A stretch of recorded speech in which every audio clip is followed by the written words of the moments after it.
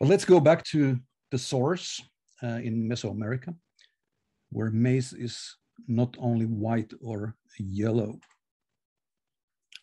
and to Maya the Playa by introducing today's workshop presenters, Claudia Alercón and Verónica Vázquez López. Claudia is Chilanga based in Austin, Texas, presently. She's an expert on global gastronomy and foodways. She received her BA in anthropology and a minor in Latin American studies from the University of Texas at Austin, and has written extensively on foodways. She has presented at both national and international conferences and workshops, and has shared her knowledge of Mexican food and culture with scholars, colleagues, and chefs around the world. Claudia has two dogs, Eddie and Benji. The second one also known as Hunahpo. And she's a Steelers fan and listens to Rush and Queen. She loves sea cowboy leipä, and she'd like to learn how to prepare muikkukuko. Verónica Vázquez López is a Doris Stone postdoctoral fellow at the Middle American Research Institute and the Stone Center for Latin American Studies at the Tulane University. As an anthropologist specializing in archaeology, she collaborates in the Yashnokkah and the Middle Usumacinta archaeological projects. Veronica's research focuses on pre-classic and classic Maya societies, socio-political and cultural dynamics, household archaeology, and archaeology of communities, urbanism, placemaking, and ritual practices. Besides, she has conducted research on worldwide culinary traditions and has led workshops on the history of Mesoamerican foodways. She also has experience in knowing what reindeer mole tastes like, and along with Claudia, how to pick lingonberries 200 kilometers north of the Arctic Circle in the Finnish Lapland for yet another reindeer dinner under the Northern Lights. Both Claudia and Veronica have also presented on Mexican cuisine at faraway locations, including twice in Helsinki in 2012 and 2015. And well, today we are going to have a 3-hour workshop instead of a 3-day one, as in here. But I do hope that we'll be able to have these 3-day workshops again when the world is back to normal, or somewhat normal at least. A couple of words before we start about the workshop. There will be first roughly a 45-minute intro talk by Claudia and Veronica, followed by a short recess, followed by a hands-on cooking demonstration that may last up to 2 hours. Recipes of the dishes are posted online on the Maya the Playa webpage, so you can try to make your own dish back home. But without further ado, please welcome Claudia Alercón and Verónica Vázquez López.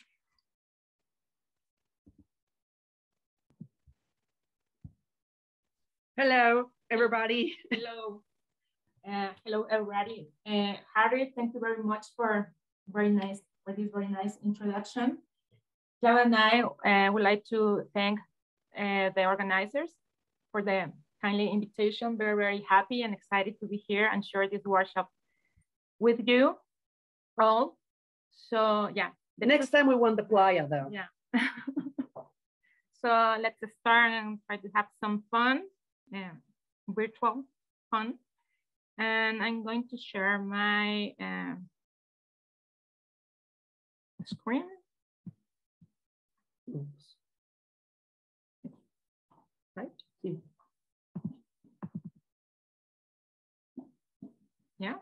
¿Es esa, Félix? Okay. So as Harry mentioned, we are going to share, we are going to have this workshop. Thank you also to the people attending this, and we would like to have this in person, but yeah, let's do the best of the bad thing. So we are going to divide this workshop in two parts. The first part is going to be a lecture where we will give a very brief overview of the history of the Mexican cuisine from its Prehispanic roots to the blending of traditions that arrived with the conquest and the colonization. So in this part, we would like to talk about how we obtain information about Prehispanic and culinary traditions, and we will refer some ingredients, utensils, cooking techniques, and we will talk about some important agricultural systems such as la milpa and chinampa. And finally, we will talk about the Mesoamerican and European contact and the interactions that led to a blending of traditions and introduce new flavors, different flavors and ingredients to both sides of the world, as Harry just mentioned. And we will also talk about some colonial traditions and yeah, the concept of Mexican cuisine. The second part is going to be the hands-on part. And yeah, we will cook some traditional dishes for you. And I think some of you may be cooking with us in the other side of the computer. So now we will start by these questions. How do we know about ancient culinary traditions, about ingredients, about some techniques? So through archaeology and iconography, like images and epigraphy texts, we get some information on ingredients and utensils mostly, and also on some dishes. We get less information on how this food was prepared. And for that, we also need to, to reconstruct some archaeological evidence and use ethnohistorical information and ethnography as well. So talking about iconography information, we have, for example, these amazing murals from Calakmul that are like, this is a pyramidal based platform, all covered with murals, as we can see. Sorry, I'm going to use the laser pointer. As we can see here, there are over 48 panels. No? Each here is covered with these murals, and some of them, or many of them, represent food stuff and different vessels. So we can identify some functions of vessels and yeah, some ingredients. So for example, here we can see this very famous, and maybe this is, this is the most famous panel of this structure. This is a Maya building, by the way. No, this Calakmul is located in the Maya area. And we can see here that these panels are present this little text here, like atole person, ul is atole, that is a beverage made of maize or corn dough. So we can see that this text is referring to this person who is like drinking what we think should be atole. And since it is prepared with this maize dough, we can think that this person here is manipulating this dough. And we infer that atole is contained in this vessel. So we can see different forms of vessels and different functions. We also have this other panel where this guy is also drinking atole again. And you should trust me, but the base here has also a tiny graphic saying ul, no, atole.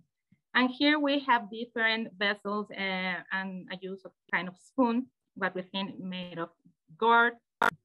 And we can see here the liquid. So again, these vessels should contain the atole, and we can see also baskets supporting these vessels.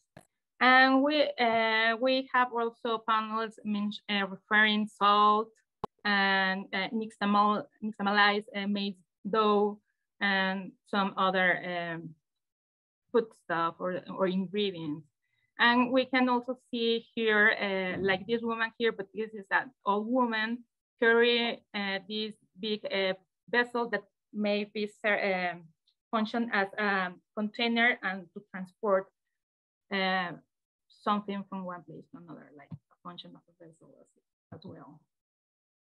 We have also depictions like these are the Madrid Codex from the Classic period, where we can see these deities or supernatural beings also interacting with food-related activities.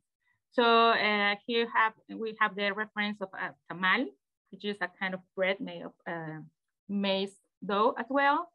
And so we can see here that the food activities and the act of eating are not just restricted to human beings, but also supernatural beings and deities can, they eat, no? And food should be offered to them.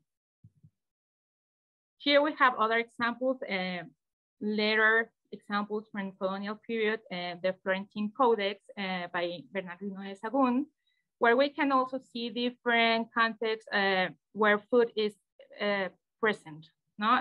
We can see that the act of eating is a communal activity.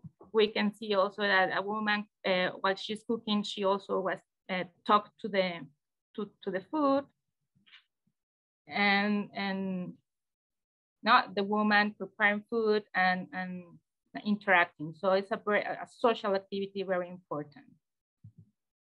But in archaeology, most of the time, what we have really, like, we deal in a daily basis with these tiny fragments of pottery and shards, and we have to reconstruct them to understand which shapes have these vessels and their functions, right? And we also find these tools made of stone, like obsidian and chert and other stones, and some of them were used to process food. An important source of information in archaeology are middens. We have here a nice example from Palenque, Route 4, where we found a lot of shirts, as you can see here. Sorry, I think I'm not pointing. Or I am? Oh, it is froze. Yeah, I cannot point. So, are you listening to me? We can hear you very well. Okay, great. So in this image to the left, down to the left, we have a lot of fragments of pottery, and then in the middle we have these river snails called chutes or jutes, depending on where you are.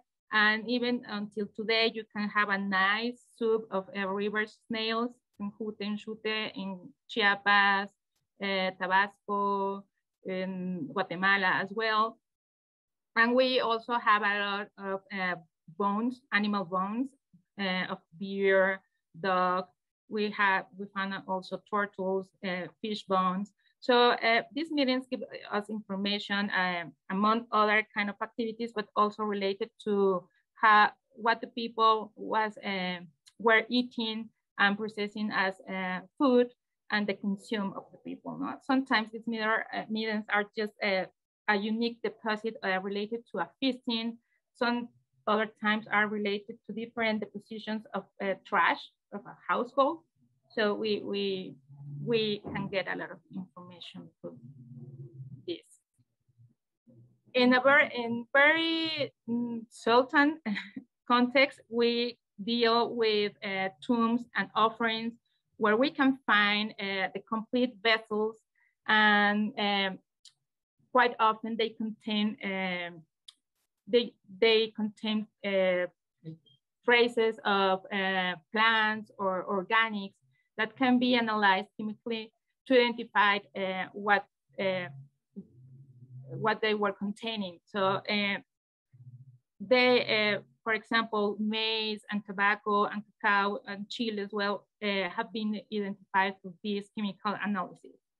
But this is a very special deposit. And ceramics also contain iconographic information. As we can see here, this is a rollout of a vessel.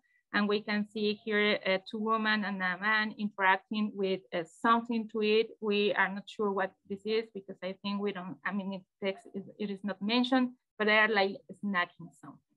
So there is another example of iconographic information. And for example, we have this case of Joya de Serén in El Salvador, which is a very unique example because this was a village, a Maya village that was covered by the eruption of a volcano, and it like preserved a moment of the daily life of this village, not like our Mesoamerican Pompeii, for example, that this was a more humble settlement. So we can see here in the upper picture to the left, the position of the ashes of the volcano. And for example, from they have identified the Basin Sheets project has identified a kitchen, and we can see the reconstruction of the kitchen in the pictures next to the one in the upper left. I cannot use the pointer, I don't know why. So we can see also the reconstruction of different vessels, containers, and in the right down, bottom right, we can see this vessel with kind of seeds, and according to the chemical analysis, it contained squash, cucurbita. And in the bottom left image, we can see crops that were found in Joya de Serén, and they have been identified yuca or manioc, and maize and other plants. So this is a very great example to get, that gives us a lot of information on ingredients and how a kitchen would be confirmed, right? So in general, different information that we can obtain from these different kind of sources tell us that food was important in different arenas like social and religious and political. And we can find food and the act of eating is related to ceremonies and rituals and feastings as well, besides the daily life of it in the household. So, and it is also important to mention again that it's not just related to human beings, but also to deities and supernatural beings. So now we are going to move to the ingredients, and I'm going to give the word to my partner in crime, Claudia. So, okay. See, do you guys mind if we pause for a second? Because it seems we're having technical difficulties with the pointer. Sure.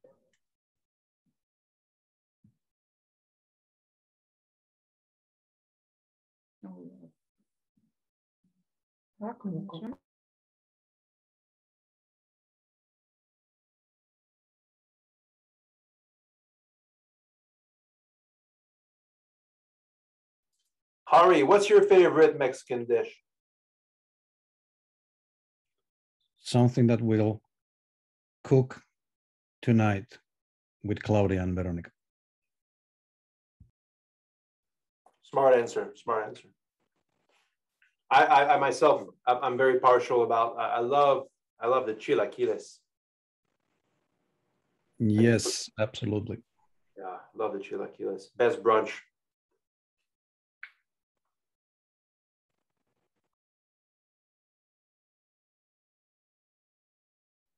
of course, I'm biased, but the reindeer mole is really good.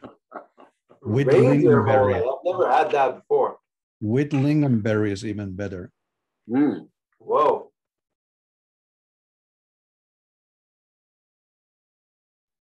I've actually made a mole half and half Mexican mole, half lingonberries, and it's still good.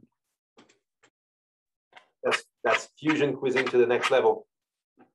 Hey, Veronica and Claudia, is everything okay? Yes, everything's okay. I think we're good. I think we now have a pointer.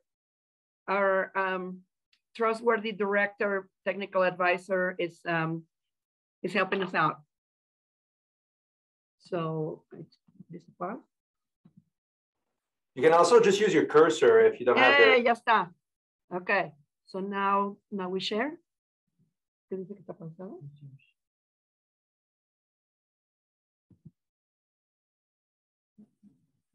you see us now? Looking great. Excellent. All right. Sorry about that, guys.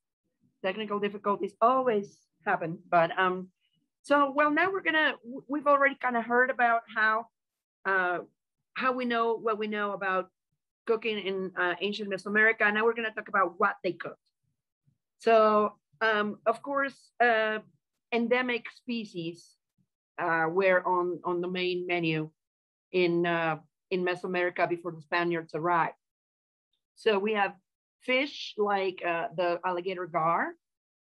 We have small little reptiles and amphibians like frogs, iguanas, axolotl, and then birds such as the turkey, both kinds of turkey, which are endemic to the Americas. Mammals such as the tepescuincle, which is a little rodent, and peccary or javelina, rabbits, and deer. All of these guys were hunted and enjoyed in different preparations. Insects were also an important source of protein in Mexico and Mesoamerica, and they still are. Here we can see your iconic agave worms in a lovely tortilla with guacamole. Oaxaca's, living gold, the roasted grasshopper chapulines. Here we have a very interesting little critter, which is kind of like a soft shell freshwater crawfish that we call a cosil, but it's interesting that in a lot of places in the markets in Mexico, they consider it an insect, which is, I guess, kind of like a water insect, really, as most crustaceans are a water insect. And here we have like the sampler platter. So we have the ants, the ant eggs, the acosiles, the scorpions, the worms, and a number of other crunchy delights. Wild plants, of course, were very important and are still important in the Mesoamerican diet. Probably the most important that we all know is the prickly pear or the cactus paddle and its fruit. And quelites is the Mexican name for wild herbs and crops that are not necessarily cultivated. So things like this would be herbs and spices, such as epazote and hoja santa, but also, things like greens. Quelites in general just means greens. So imagine like wild spinach type things. And then we move on to cultivated ingredients, because after people settled, then they started becoming farmers and agriculturists. And a lot of different Mexican and Mesoamerican ingredients that we gave to the world include beans, both dried and green, a number of different kinds of squashes, lots of squashes and types of gourds. Of course, squash flowers are also lovely and not just edible, but delicious. Tomatoes, and last but not least, corn. And this right here, this you may know as huitlacoche. It's a fungus that grows on the corn, and it's actually delicious. It's considered a delicacy and in season. So for the agricultural techniques, we're just going to talk about real briefly on how they grew the things. And we have two main aspects of agricultural techniques that we want to discuss today. One is the milpa. So in the United States, you might have heard of the three sisters of the Southwest Native Americans, which are corn, squash, and beans. And in Mesoamerica, that also extended to a number of other things that grew around the corn, squash, and beans. It's a really interesting symbiotic experience of the milpa, but of course, we don't have time to explain everything right now, but let's just say that a lot of things grew in and around the milpa. So basically what we know now is that it's more sort of like a forest garden rather than just a crop field. So if you see like in the cycle, you burn the crops, you burn the forest, you plant your crops grow. After they go fallow and you harvest, a secondary forest starts emerging, and then eventually it becomes a primary forest. But it's not just a matter of a cycle, it's also like a location. So here we can see, this is sort of like an idea of how things grow. As you can see, the crops here and the smaller fruit trees, and then larger fruit and lumber trees. And you can really like see it sort of depicted here. It's all like a giant ecosystem that all belongs together. So you see here is where the forest was cleared, the milpa was planted, the corn has already been harvested, it's already drying. But here surrounding it is the forest that's already growing. And then of course, in the distance, you see other milpas, and further down, you see larger forests. So in this forest, people would get fruits, lumber, and not only that, but they would plant crops that would actually attract animals that would be hunted nearby. So it's a complete interaction between the house settlements and the crops and the forest.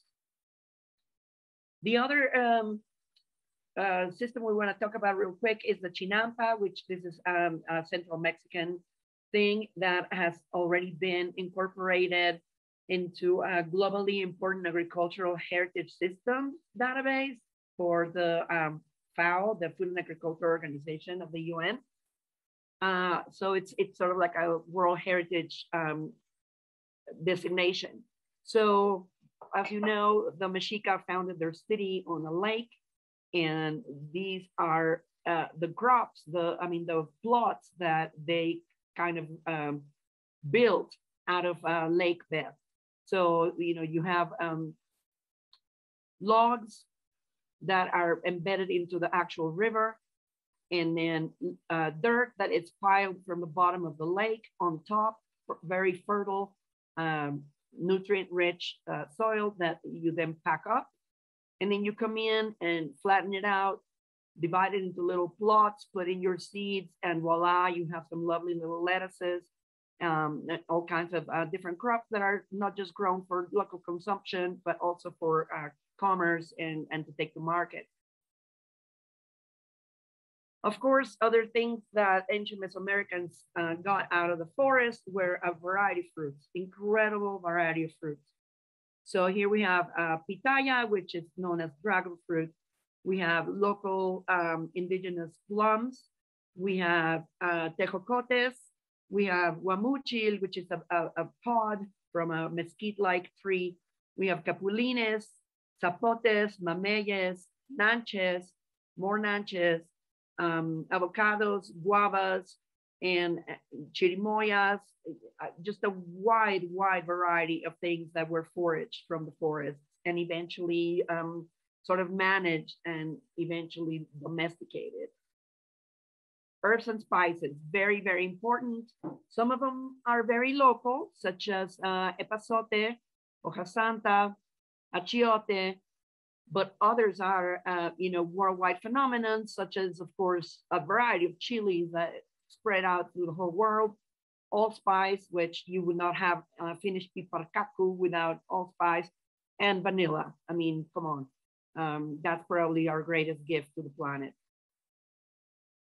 Next to cacao, which is probably really our greatest gift to the planet. As you know, it's where chocolate comes from. It's regarded as a precious commodity that, a beverage of cacao was made for the elites and the gods and the kings. It was used as a means of currency at one point. And well, today, we all love chocolate.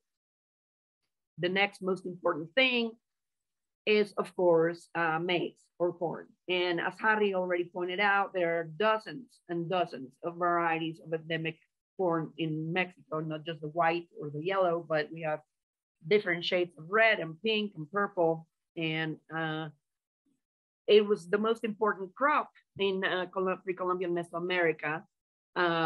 It was embedded in the creation myths and the mythology, in everything that had to do with the creation of human beings, which explains the central role of maize in all the food offerings, in all meals and ceremonial banquets.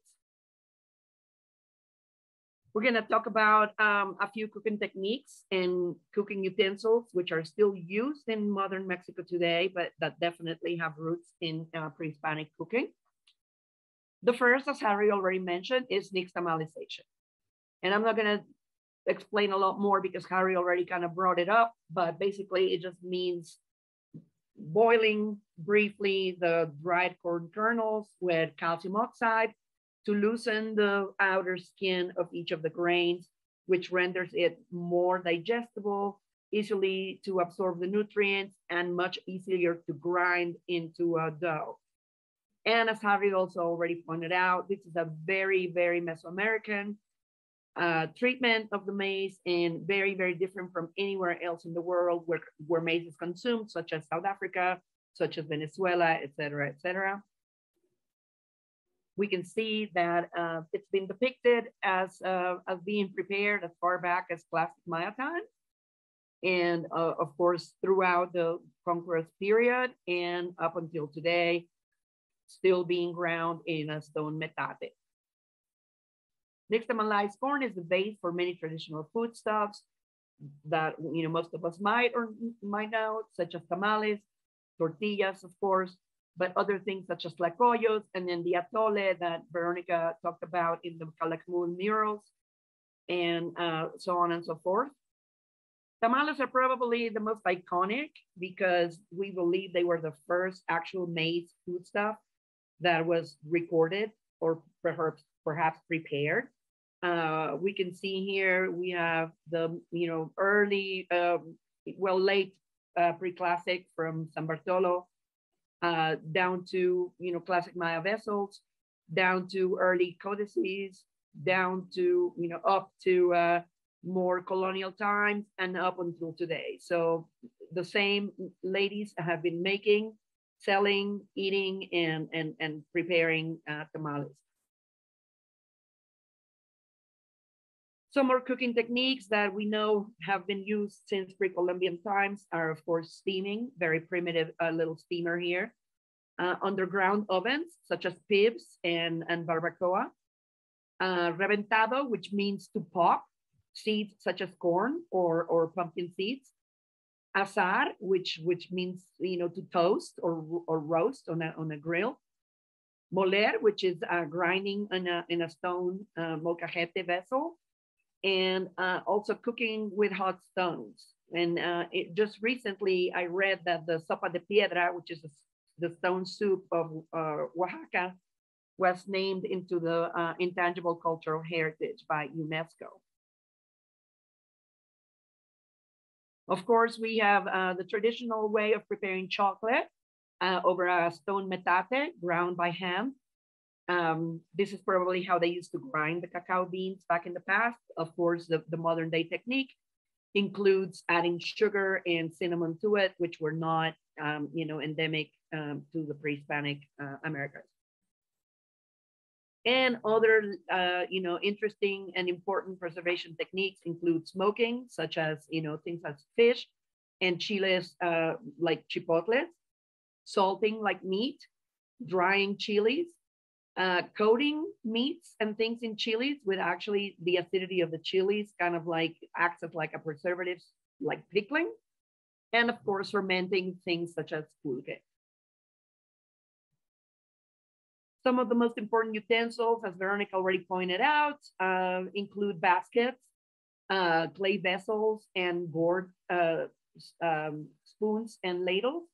So we can see that all of these items are depicted in modern day Mexican markets and cooking. And of course, we have comales, which are they can be stone or metal, modern day comales, for heating up and cooking maize products. Of course, molcajetes and metates, which are still used for grinding and making salsas, making nixtamal. And now we're gonna, Javi already talked a little bit about this, but Veronica is gonna expand upon it. Yeah, so as Javi already mentioned, after the Spanish conquest, arrival came to appear in the Latin American diet. Now, a lot of new ingredients, plants, and animals arrived to this part of the world, but many of these ingredients, not these the same, but ingredients and animals were also sent to the other side of the world. And Europeans introduced intensive crops to be traded by and among colonizers for their own consumption, and also for the trade back to the old world, like sugarcane, grapes, wheat, orange, limes, and some animals like goats and sheep. And they also introduced new flavors and culinary methods to this part of the world, like frying with pork fat, and candies made of honey and almond, rice puddings and marmalades, and utensils made of glass and metal, for example. But when we talk about this contact, Mesoamerican, European contact, we should not see it just things introduced by Spanish from Spain. We should remember the Arabs were occupied a big part of Spain for 8 centuries, and they introduced a lot of ingredients and culinary traditions, and also the way food was served and how many times one should eat. They introduced such traditions to Spain, and not all of the ingredients and traditions that they introduced were created by them, but they were also adopting them throughout their nomadic, pastoral, and military march of all places through which they passed. So all these things were coming from different parts of the other side of the world, and they were introduced to this part of the world and enriching with new ingredients. As we can see here, some like thyme and coriander, nuts, figs, apricots, so a lot of spices, and we know that Mexican cuisine is very famous because of the spiciness. So many of them were arriving from another side of the world, and yeah, different kind of hazelnut, and ginger, for example, to mention some of them. Another thing that came from the old world was the distillation process. Of course, the Spaniards brought grapes from which they made wine and brandy. But then soon they realized that the locals were drinking fermented things such as pulque made out of different local endemic plants. And they figured out that they could distill such products.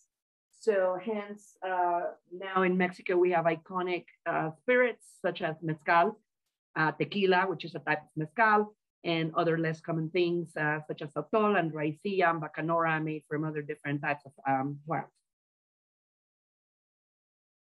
So now, after this contact and this introduction of all these new things, we have the process of the colonial period. So we are going to talk about some transformations and important elements that introduced these kind of new things in this part of the world, like in this whole New Spain, what became the New Spain.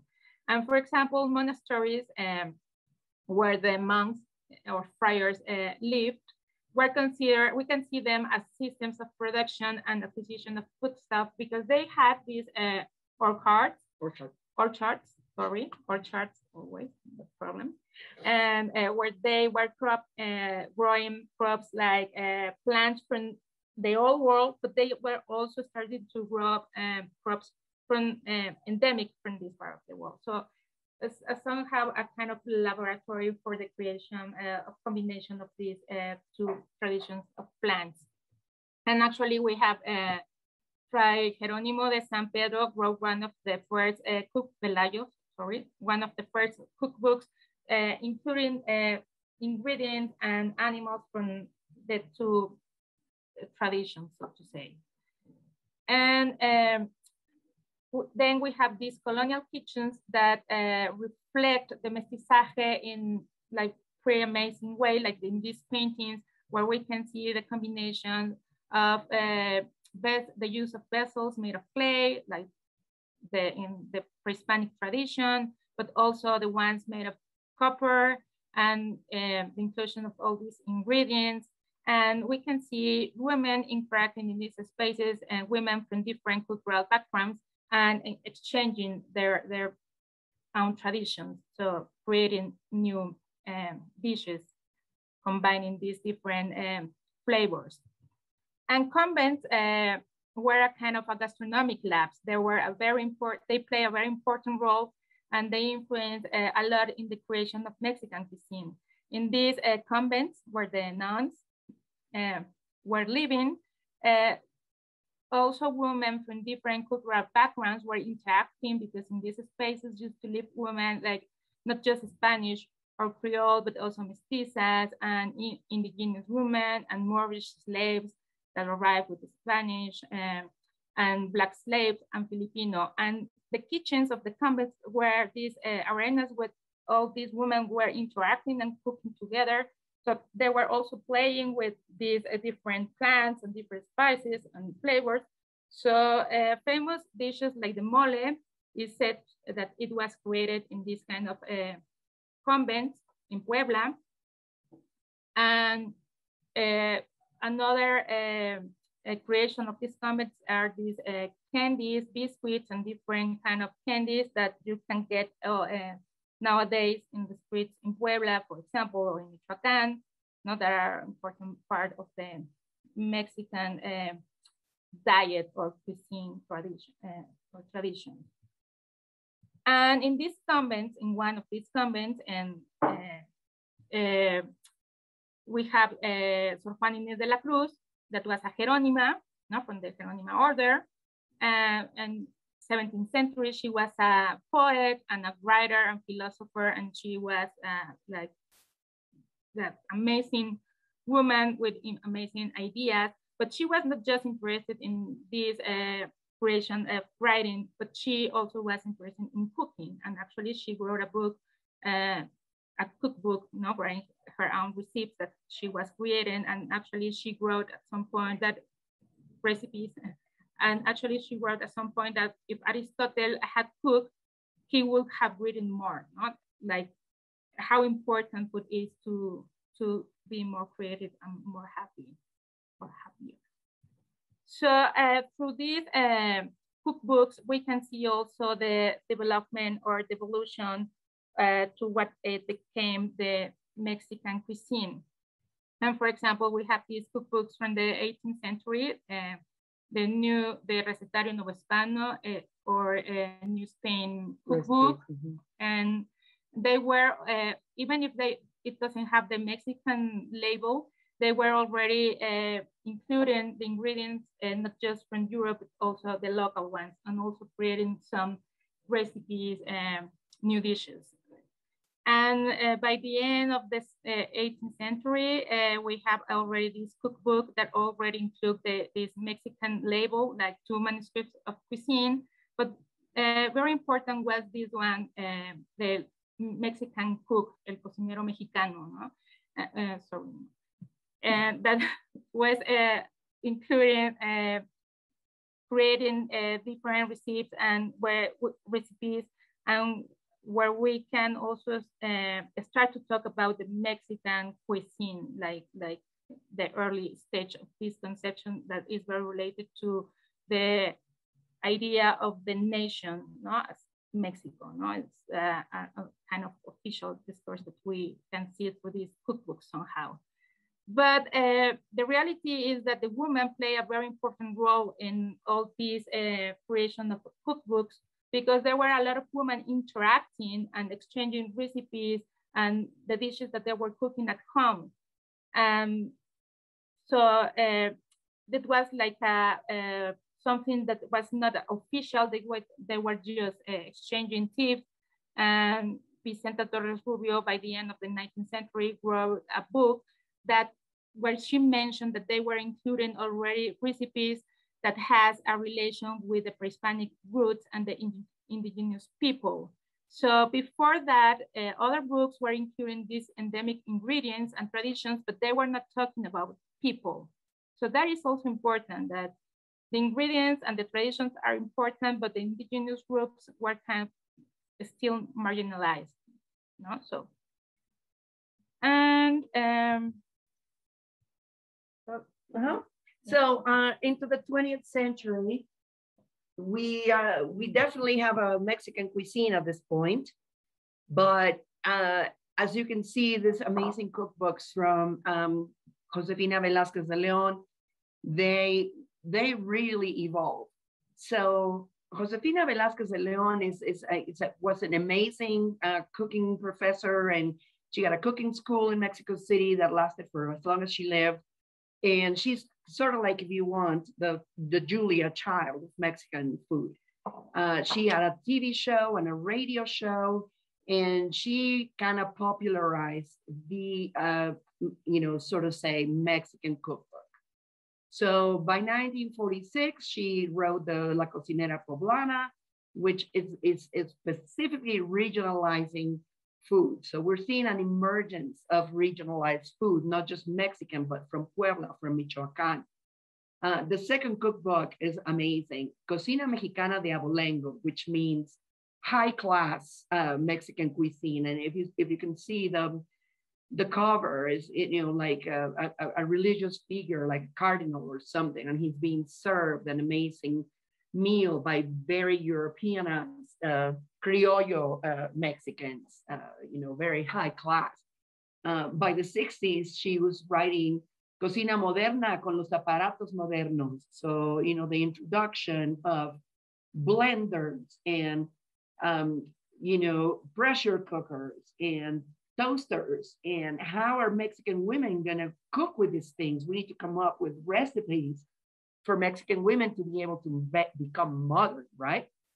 And then my most favorite, Cocina Rápida para la Mujer Moderna, quick cooking for the modern woman. And you can see that it's like, there's a fast convertible going, and there's at the bottom left, there's the lady skiing. It just kills me. A happy dinner party, and tomato stuffed with something fancy. The Mexican cuisine becomes worldly again, so to speak. So in the 20th century, we have also this important indigenous movement around the 40s and 60s. And it was a cultural and political Mexican and post-revolutionary movement. It is important to make clear that this movement was not created by the indigenous people, but by the others talking about the indigenous people. So it is a very tricky concept. It was very related to the creation of the Mexican nation, trying to get an identity of the country. And many of the indigenous traditions and identity elements of those cultures were included somehow, but in a kind of romantic way. And This movement also have a very important artistic expression with painters like Diego Rivera, David Alfaro Siqueiros, Clemente Orozco, Rufino Tamayo, no? And as we can see here, we can see these women, indigenous women, like cooking, preparing some tortillas, and working with the metate. And yeah, I mean, some artists like Diego Rivera and the others were trying to be more inclusive and not just take some elements from these cultures, but it still, it was not such a success project in that sense. No? Sorry. And this all leads us to 2010, when it was a big push from writers, chefs, cooks, different people who wanted to introduce Mexico as an intangible cultural heritage, Mexican cuisine, and they eventually succeeded. So they based the presentation of this proposal on the cuisine of Michoacán. So this is the only cuisine in the world, not Chinese, not Italian, not French. Mexican cuisine is the only one at the moment that is designated as an intangible cultural heritage. And so basically with this, what they're doing is they're saying, we want the traditions to be exalted, but also the capacity of evolving. They want to make sure that the cuisine is not stagnant, that it can grow, that it can change without leaving its original roots. So based on that, basically the cultural, the tangible cultural heritage cannot be altered, but the intangible one requires that there is an evolution. And so while we still, today, we have a movement in which heirloom ingredients and traditional preparations are highlighted everywhere. So the return of indigenous ingredients, farm to table kind of stuff, utensils and techniques. There's abuelitas cooking on YouTube that have thousands of followers. There's a growing interest in traditional recipes and home cooking recipes. There are rural destination restaurants such as La Manali in Teotitlán del Valle in Oaxaca, and cooking courses and seminars such as the one given by Semillas de Dioses in Mérida. This is La Manali in Oaxaca. This is my mom. It's a thing now, right? That we're seeking. I believe some of the presentations later are gonna touch on this point of the Netflixification of Mexican traditional cooking. But at the same time, because we have to evolve to remain as an intangible heritage, we have to grow. So there's been a movement for the past maybe 10 years, even stronger, of chefs as far back as Patricia Quintana, who was, she was an amazing proponent of Mexican traditional cuisine. But then newer chefs such as Jorge Vallejo and the most famous Enrique Olvera from Pujol, that are at the vanguard of cooking. So you're presenting little baby corns on a stick inside a gourd with mesquite smoke, but it's presented in such manner. Things are pretty. These are escamoles with avocado powder, right? Beautiful local mushrooms. It's buñuelos de pato, right? So these chefs are elevating Mexican cuisine to the point where 9 Mexican restaurants were in the list of the 50 best in Latin America in 2020. So it's a growing trend that everything Mexican is hot. But at the same time, we need to remember that, you know, we need to preserve our traditions, our cooking techniques, and our ingredients while not remaining stagnant in the past and a relic that people come to see as a tourist attraction.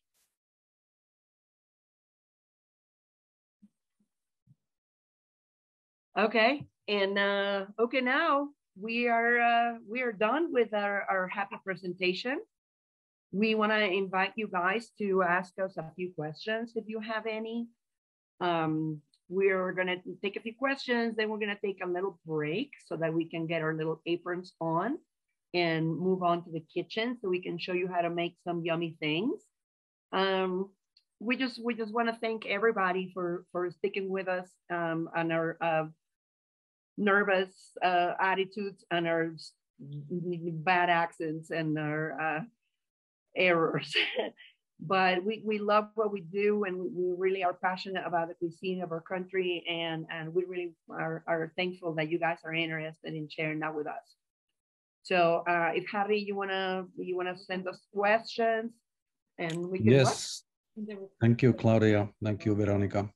There's one. Oh yeah, question. and I'm sorry, during the recess, if any of you guys are cooking alongside with us, you can go gather your ingredients. We are going to cook the recipes in the order in which they are in the recipe book that we sent you, the document. So we're gonna do the salsa first, then the sikilpak dip, then we're gonna make the pipián, and then we're gonna make the milpa dish. And so if you're only staying for one of the dishes, you can take a break, and then you can come back when we're gonna do the dish that you wanna do. Okay, Harry, go on, friend. Yes, there is only one question at the Q&A, but there are a couple of others at the chat. There is an anonymous question. Did Mesoamerican cuisine not use any sorts of oils in cooking prior to the Colombian exchange, such as from venison, dogs, hare, turkey, vegetables, and so forth? It is definitely yes. They probably were in the dishes, except they were not rendered as fat to fry. So the action of frying, the technique of frying, came from the old world. So it is possible that say if they boil the rabbit with its natural fat, the broth of the rabbit was fatty, and the resulting dishes had an amount of traceable animal fat.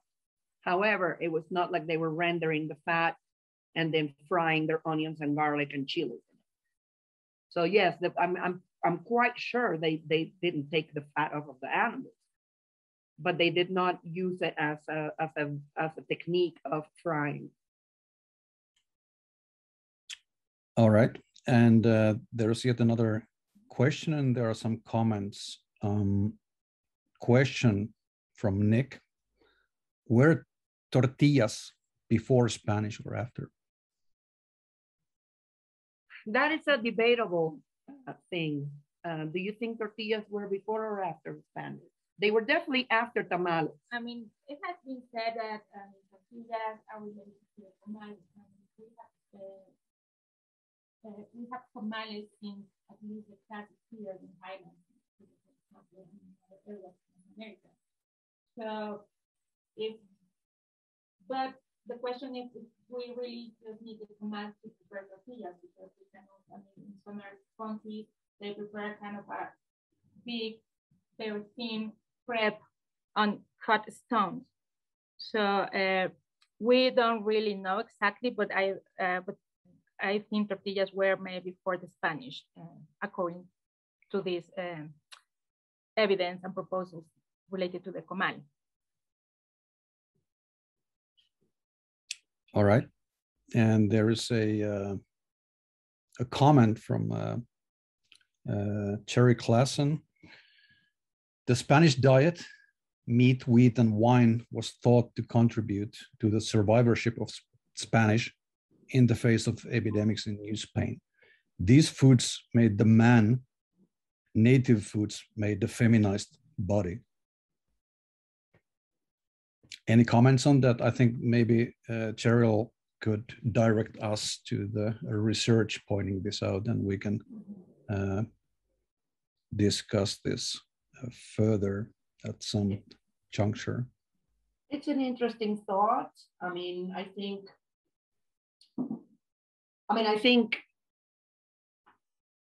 maybe if we think about wheat and wine as more male related things, and you know, things such as tomatoes and avocados and chiles as more feminine. I mean, you know, we have that.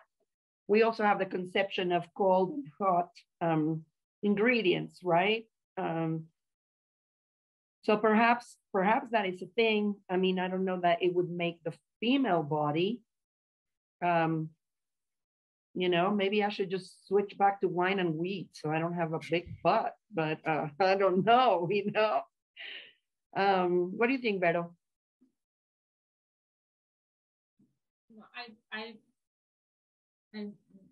No, yeah.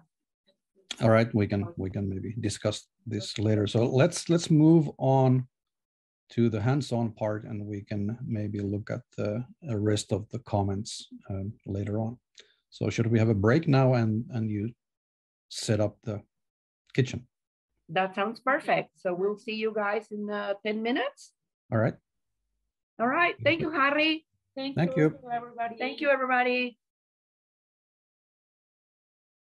So we'll be back in 10 minutes.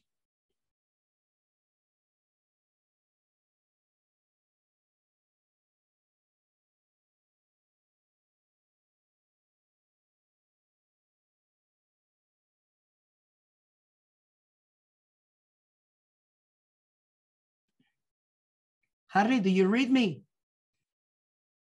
Calling Harry. Yes.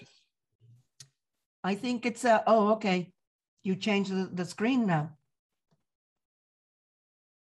Yeah, you're now live.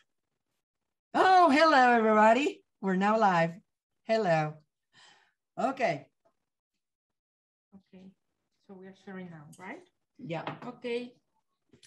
So are you ready to prepare some recipes and have some fun? So we have Yay! Yay! Yay. We have Absolutely. all our ingredients here. Hello. Can you see it? Yes. Okay. You see us? Now we do. Yes. All right. Okay. There are some other questions, but we can leave those towards the end of the cooking workshop, so we won't do it right now. Okay. Okay. Well, you know, we can sprinkle the questions throughout as we cook. All right. Because you know, we're just gonna be cooking. Cooking is a fun thing. We're here just informal, chatting, and so feel free to sprinkle questions when you think they can fit. All right. And we're going to start showing you what we're gonna do right now. So we wanted to start with the salsa borracha, the salsa of the Drunken salsa. drunken salsa. Yes. So you need a beer, a light beer. You don't need like a heavy beer, really. And we're gonna use chile pasilla, which are the dried version of the chilaca chile. As you can see, these are lovely, very fresh. They are dry, but they're not brittle. So they're pliable and fresh.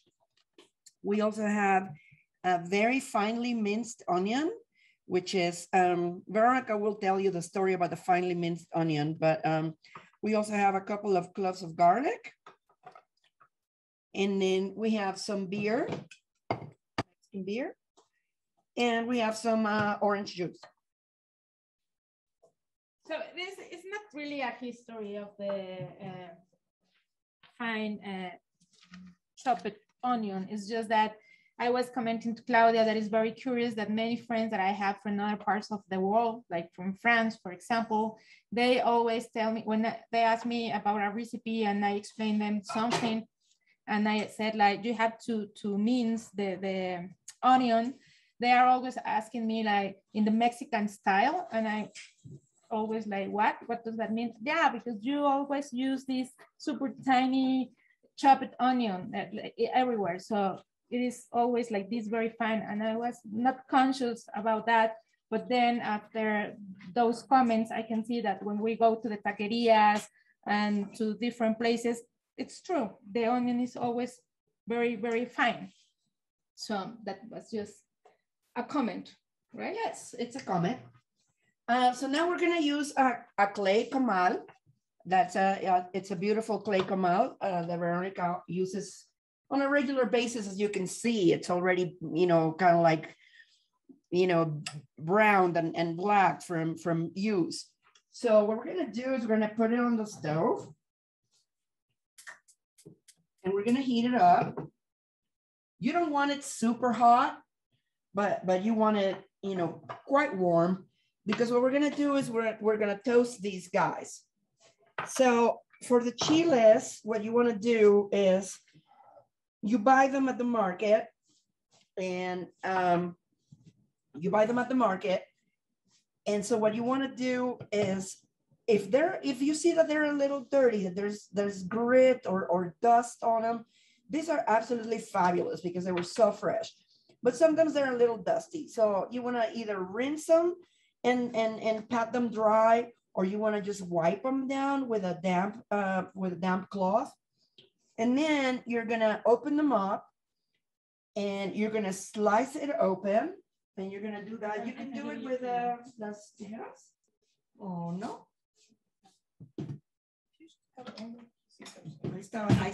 Yeah. So you can use the scissors. Okay. Kitchen scissors are great for this. So you just take the scissors and you slice this way. You can do it with a knife, but I do like the scissors because it's just a lot easier. And as you open it, you can see here's the seeds and the veins. So the seeds and the veins is where the heat lies, mostly on the veins. But so what you want to do is you want to just cut the core, and then you probably don't want to do this with your hands. You probably want to do this or wearing gloves or something, but you can just pull this out and then it pulls out the veins. Now, if you like, oh yes, if you like the heat, you can go ahead and leave some of the veins or take them out and then add them later. But if you prefer to be a little bit milder, you can take out the veins. And now I'm gonna go ahead and shake out the seeds. Sometimes we use the seeds, right, Veronica? Yes, we can use the seeds, and we are collecting the seeds here from different chilies. And sometimes you can put them, like you can grill a piece of salmon, a fillet of salmon, and you can use some seeds to cover it. Yeah. Not that many because it can be very, very hot. It can be hot, exactly. But so we're just gonna empty out all the seeds, right? You wanna leave the stem so that you can manipulate the chiles on the comal a lot easier. This might probably be best done with a knife. I'm gonna maybe burn myself, but you know, you can leave a couple of seeds. Yes. So what you wanna do then is open it up, and then you're gonna put it on the comal, like so. And we're gonna toast them all, right? You wanna toast them. This is a very quickly done thing so that they just get fragrant and pliable. You do not want them to burn, okay? Because if they burn, they're gonna become really bitter.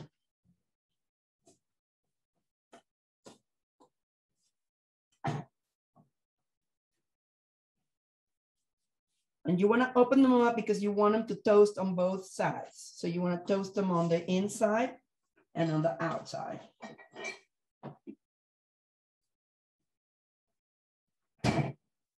So again, these are beautiful. These are so fresh.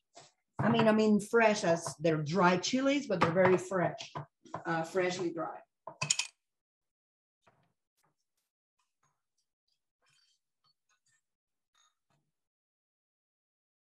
Okay, I'm changing into my Batman costume. You are also going to need some orange juice. Like for this recipe, half cup.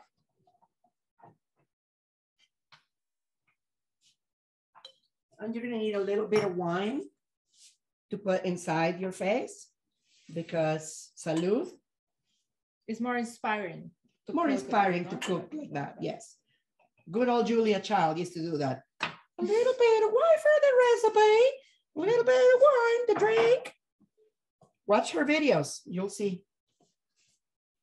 So now you really want to be careful. So see, you're gonna start smelling the chilies. You're gonna start smelling them. You definitely want the windows open. You want the windows open. You don't want to like napalm yourself with chili fumes.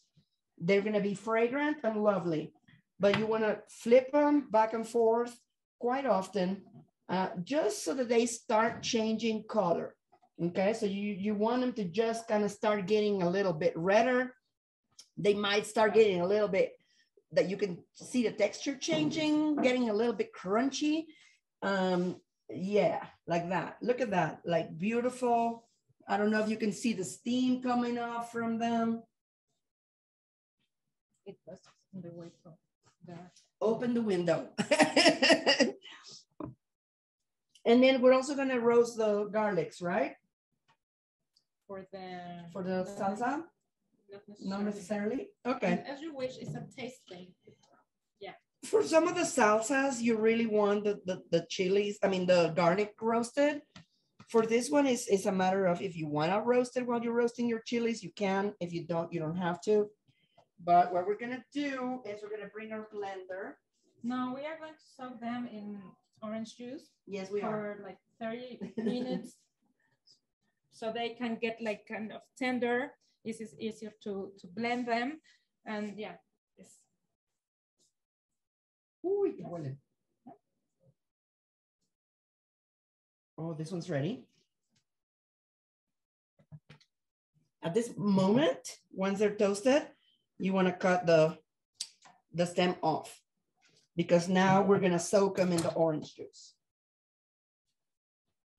So basically the toasting is so that they can release their oils and they can get fragrant and just kind of release their essence, release their oils. Oh, pardon. I'll let you, Rose, do that. And then we're gonna soak them in fresh squeezed orange juice, and we're gonna let them hang out for a few minutes, let them get pliable.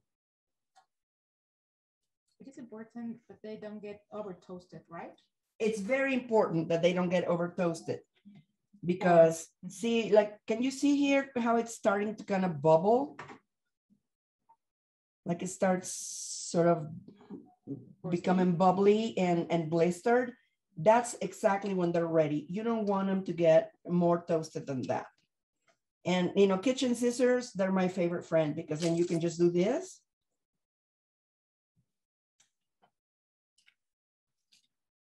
Voila, right? Ah, they smell so great, you guys. I wish you could like smell these chiles.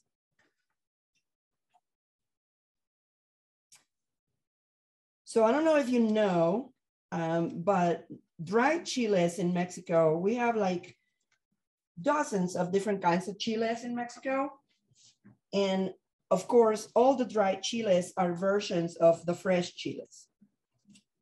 So the cool thing about Mexican cuisine is that they have different names. So a pasilla chile, when it's fresh, it's called chilaca or chile largo.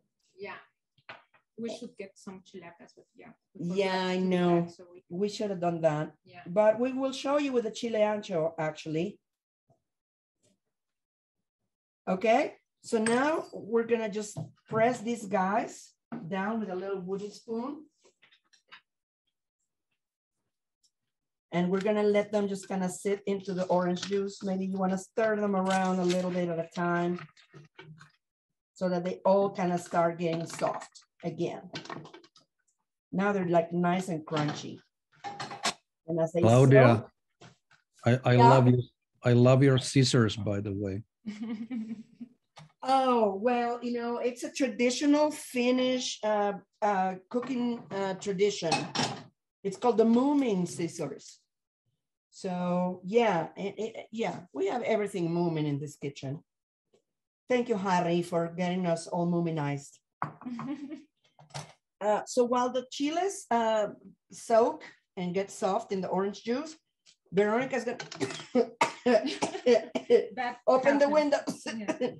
Veronica's gonna get started making the siquilpac, which is a lovely appetizer dip from the Yucatan, from the Maya area, as you can glean by the name siquilpac. And sometimes they actually call it siquilpac ha. So basically it is made of the seed of the pumpkin. And you shouldn't worry about what kind of seeds of pumpkins are you using, because we have several varieties of squash in the whole world. So if you go to Yucatan, you will get a siquilpac made of the traditional and endemic squash from that area. Here we are using the seeds from the traditional squash from the central Mexico, highlands Mexico. Yeah, show them the squash. Sorry. For example. So now we are going to practice a cooking technique. Claudia talked about that. That is the popping technique, not to pop something. So you can do that using the command made of clay or made of metal, the modern one. Or you can also use a pan. So I'm gonna switch to the modern utensil, and you heat it a little bit, medium fire, medium heat. And then we're going to put the seeds in here. Not all at all, nothing. You don't need to add anything to the pan or to the comal. And we are going to kind of move it little by little so they don't get burned. It is very important not to get them burned because it gives a very bitter taste to the food. So you don't want that. And so the trick is that to move them frequently, and also that helps them to get like evenly toasted. Or yeah, toasted. That's why the pan is a good idea, because it's more convenient to kind of flip them around and toss them. You know, once they start popping, you will see, and you will hopefully hear how they are going to start flying. They're going to start popping. And that's when you really want to get that handle going, because you need to move them very quickly. There they go. They start to get like little bit like puffy. Puffy, yeah. Yeah, they puff up. Can you hear that? Do you hear that? Yes, we hear it. They are talking to us and they are starting to dance. So that is when the action starts. So basically what this does is it helps release the oil that is, you know, originally, of course, all, you know, most seeds have an oil. So what this does is it releases the oil, and then it also, you know, it releases the flavor of the seeds. If you eat a pumpkin seed or a peanut, if you all know peanuts. So if you eat a peanut that's raw, or if you eat a peanut that's roasted, you can really tell right away any nut that you roast or eat raw is completely different. So it's the same with the pumpkin seeds. So we want to toast them so they release oil, and ooh, they pop.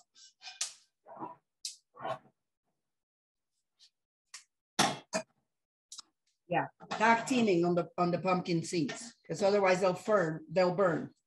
Yeah, so you want to them to get a little bit brown, but not too much.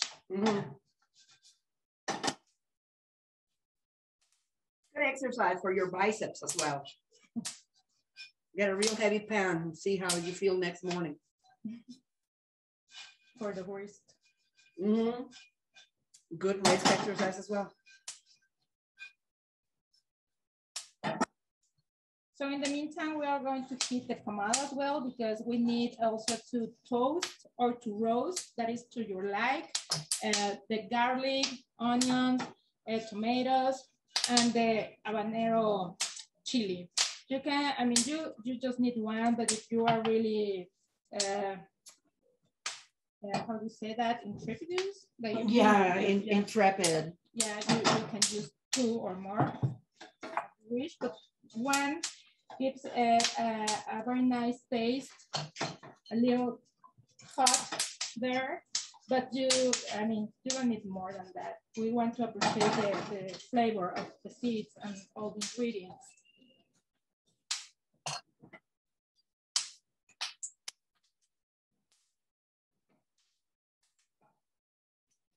Going. So to toast or to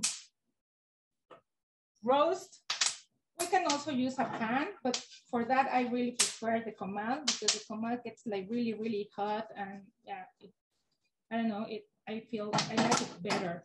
I don't know you. Is it the same for you? Yeah, I prefer comal for the chiles and the onion and the tomato, but I definitely like the pan with the handle for the seeds, because it's really hard to toss the seeds in a comal. And at this point, when they start getting when the pan gets really hot and the seeds are really popping, the spoon is not always ideal. So you want to like lift them so that they get off of the heat, and they can still toast evenly, but not burn, because then the ones on the bottom are burning. So it's like, yeah, it's tricky. Claudia and Veronica. Rick is asking, once it finishes popping, have them, meaning you, hold it closer to the camera. Yes. Okay. Yeah, we're going to do that.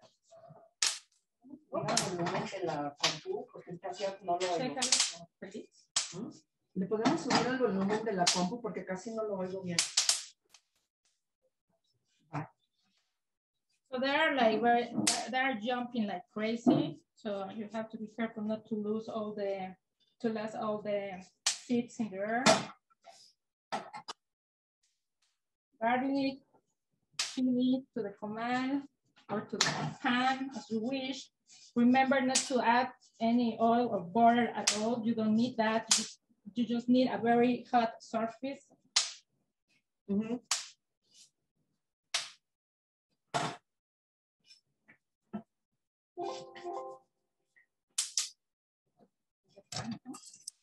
Yo creo que ya.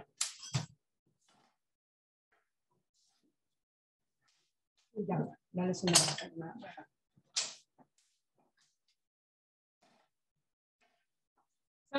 So it is also important not to let them stand in the heat without moving, because you will also lose them because they jump more. The more heat they have, the more they jump. So here, do you see it? They're still jumping.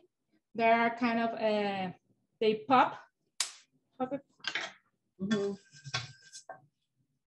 As you can see, some of them are definitely more toasted than others, but all of them have had some heat and some chance to release their oil and their smell. I mean, they smell amazing right now.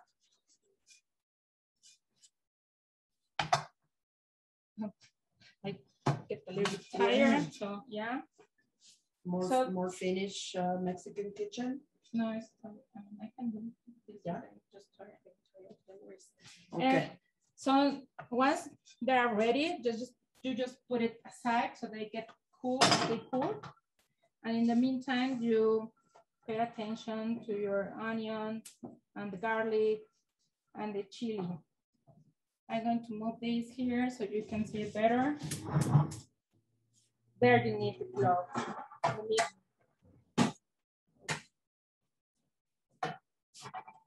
For the second pack, we are going to use also bitter orange juice, but actually this kind of orange you can find it in Yucatan. It's not very easy to find in other parts of the country, but we found those yesterday in the market. So we were very happy. But we have also a trick. When you don't find the bitter orange, you can also prepare a mix of lime and normal orange and grapefruit, or sometimes you can add to the orange and lime juice a touch of white vinegar.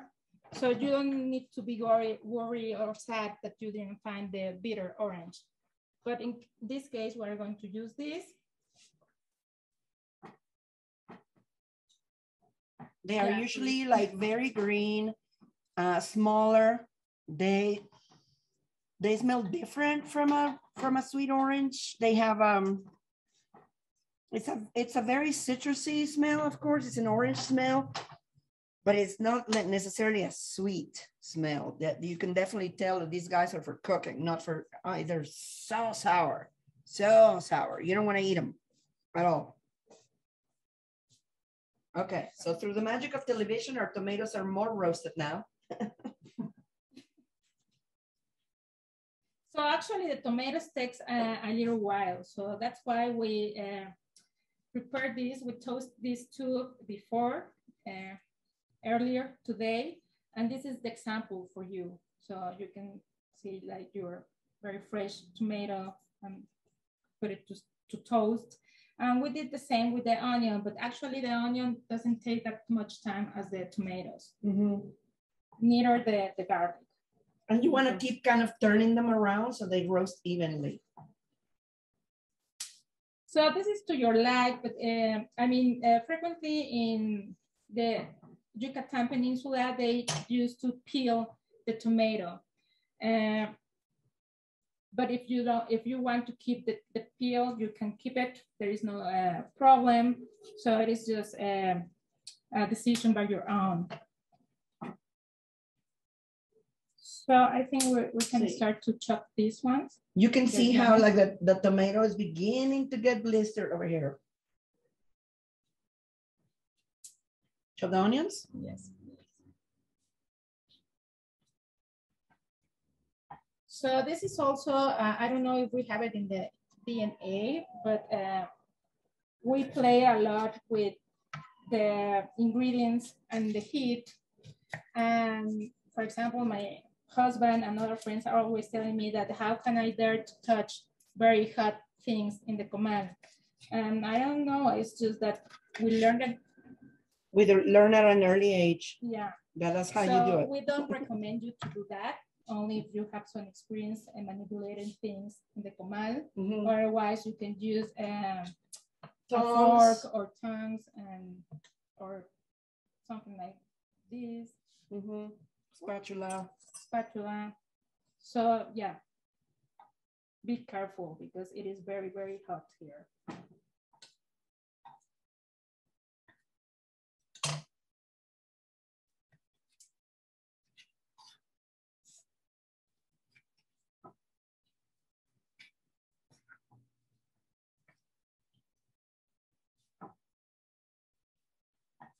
I'm going to check our chiles here. Sorry. That's okay. Yes. I said there are chiles in the orange juice. You didn't set the timer? I did. You did. Okay.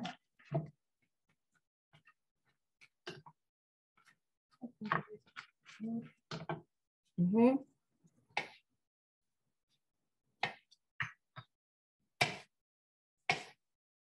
So for the second pack, once the seeds are cool enough, you can, I mean, the very traditional way of cooking this, of course, is using the molcajete, but you don't like really need to do it. You can save some time and energy and use a processor because you want to get a powder that is like a coarse powder. So it is easier to get it with the processor.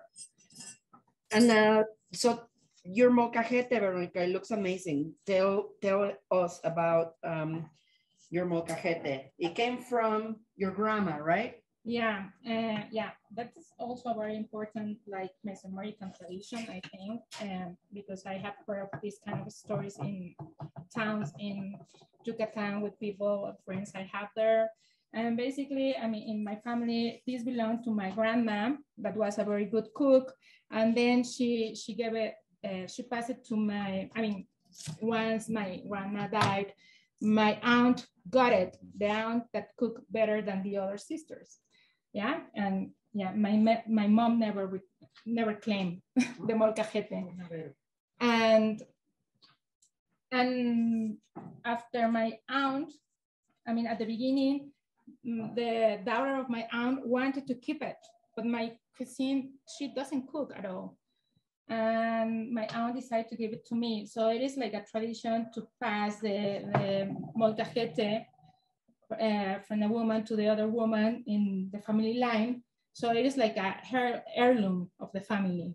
So even if we have blenders at home and we use blenders in the daily life, and we have our molcajetes, and they are very important for us. And when I prepare something that I want to be very special, I just prefer to use my molcajete. And you can see it's like, it's beautiful. It's so worn and soft. And I mean, this is like a beauty. This is a beauty. This is older than my mom's. My mom is a little smaller and it's definitely not as old as Veronica's, but lovely, lovely piece of work. And then you can see in the, what we call the mano. So this is the mano, which stands for hand, but usually it's like a solid cylinder of rock, but you can see how, where it's been handled over many years and utilized. It's like acquiring a curvy shape. It's just absolutely sexy. It's just so lovely. Yeah. And the older, better, because it is kind of a, how do you say, cured? It's cured, yeah, it cures, it cures. It's made of volcanic rock, which of course in Puebla, where Veronica's family is from, it's at the foot of the volcanoes. Puebla. No, your family is not from Puebla? This is from Mexico City. Yeah, this is from Mexico City. I don't know if it is from Mexico City. But your family is from Mexico City. I always forget. Anyway. I feel that I am from Cholula. That's different. That's right, correct. So it's all volcanic rock. So it's very porous. But you can see that this is so warm. It is completely smooth. So when we mean cured, is that it's been used so many times that it's actually completely smooth. Lisa? Yeah. So I mean, in one hand you have to on one hand you need to process this in the processor, and separately you also want to grind this. So you can also use the processor to do that, or you can use your blender, or you can use your molcajete, as I said. So I will work the seeds with the processor, and I want to grind the tomatoes and the chili and the garlic here in the molcajete, because I prefer the texture that you can get with the molcajete. So we are experiencing different cooking techniques, like grinding, toasting and roasting, and popping. We're going to do an exam at the end of the workshop. That's right. Yeah. That's right. So could you help me to process this? So I'm going to start here. So the cool thing about the processor versus the blender is that you can pulse. And so you can somewhat mimic the texture that you get from a molcajete, as we call it, martajado. So, okay, we can pour.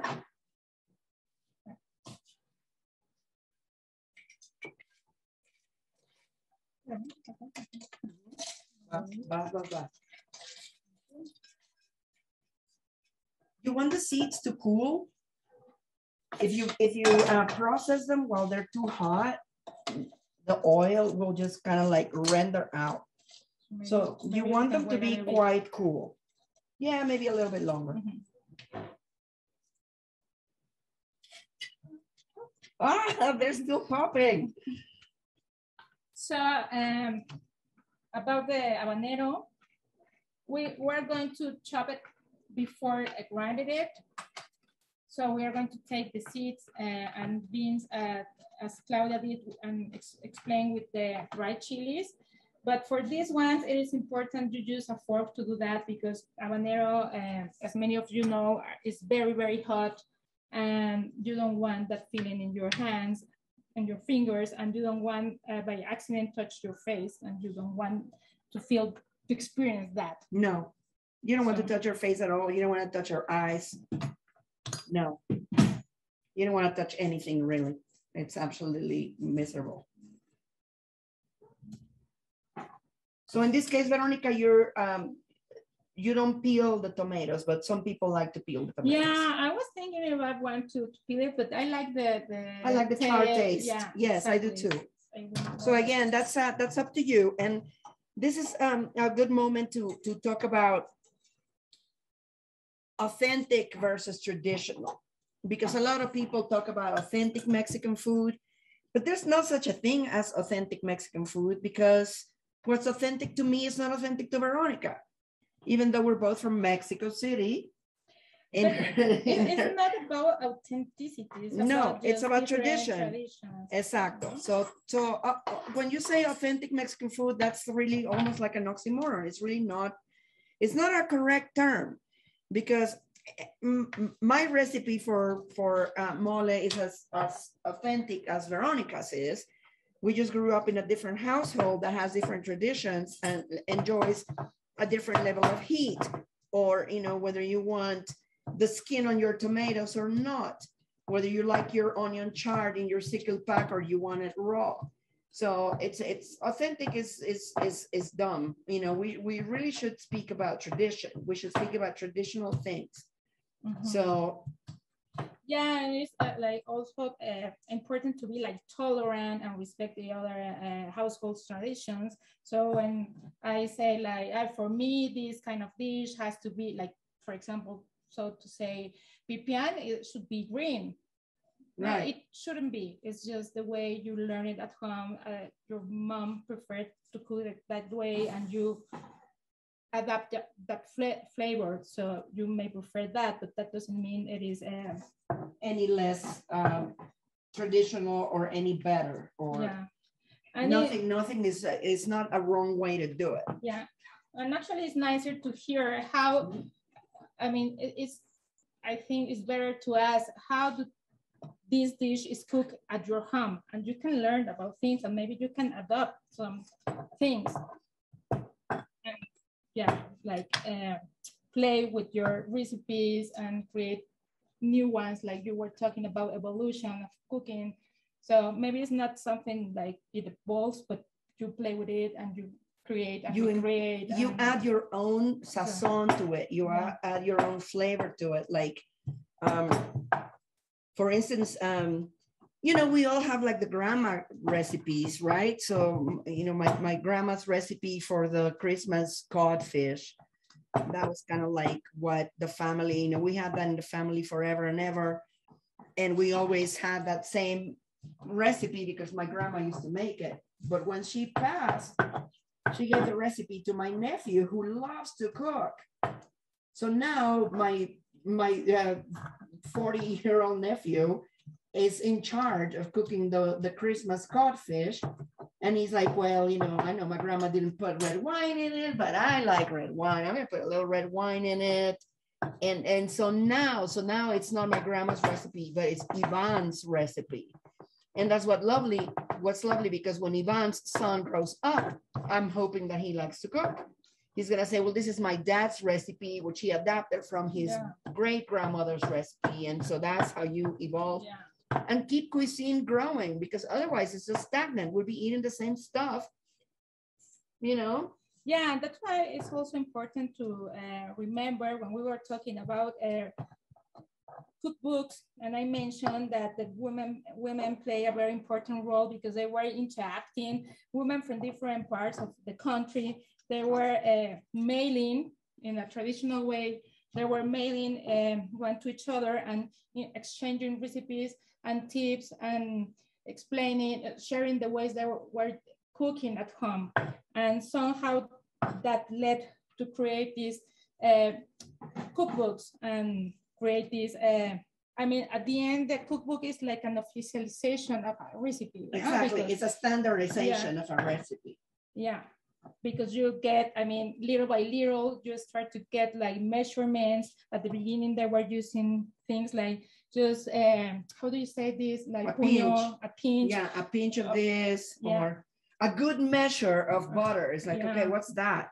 Add to your like. No? Yeah, And to your sometimes liking, like, you know, like salt, like we say now, like salt to taste. But before it was like, add butter to your taste. It's like, duh, how much butter is that?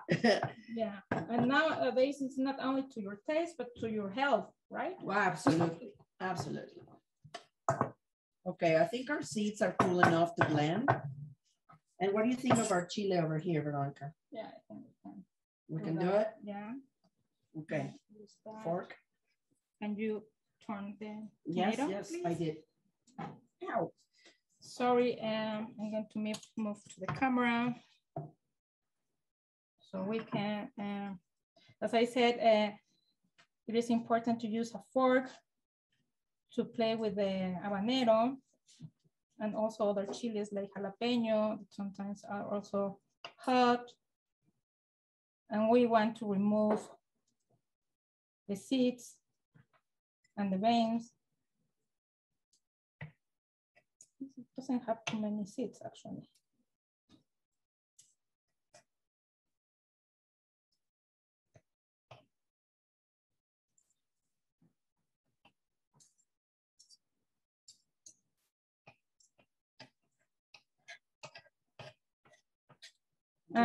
Yeah, thank you.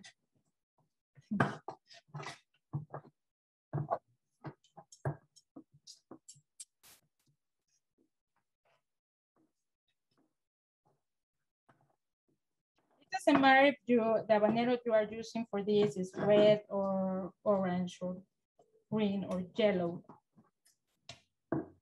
That is not like really a point here. And now we are going to chop it, mince it actually.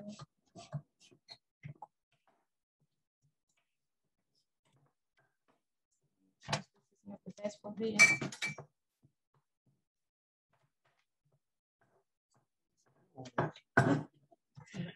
Como Pasamos por el... Sí, ¿verdad? Pasamos por el de este. So I think it's better to mince it, not just to chop it. As you can see, I chopped the onion too big. So now I'm not able to blend it as well as it should be. So go small. In doubt, go small. No, Veronica? Yeah, because actually chicken back is a kind of dip. It's a dip. And you are going to, I mean, we can eat it with totopos or with crackers if you want, but of course totopos is even better. So it's just like to dip it. And it is very traditional from the, you can eat it in the cantinas in Yucatan. So it is a very nice snack. It is. It is a big, baggy one. So as you can see, we don't add any meat product. Meat or but you can if you want to, right? Like, do some people make it with a chicken broth? Yeah, because we're going to add some water here, but you can use chicken broth if you want, or keep it baggy. Blend the seeds? Yeah. Okay, ahora we're gonna blend the seeds, right? I don't know your food processor. Okay, move it more to a little bit towards me. Yeah.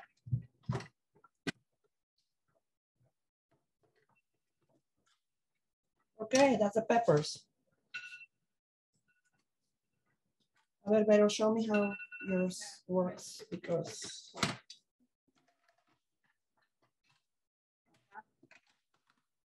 Interesting.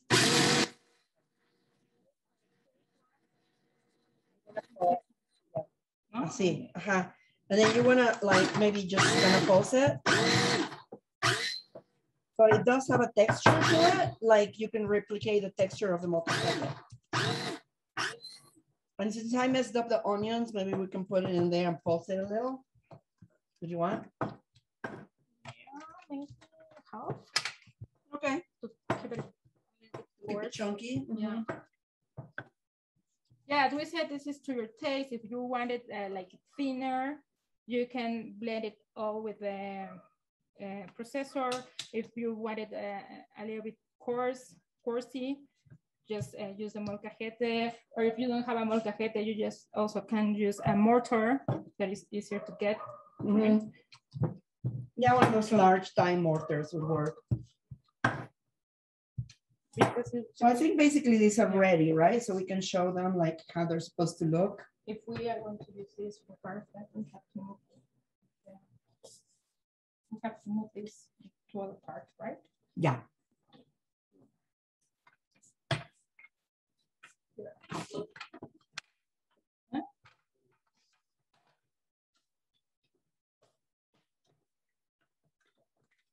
Well, if Harry, if anybody has questions, now is a good time for we fiddle with this thing.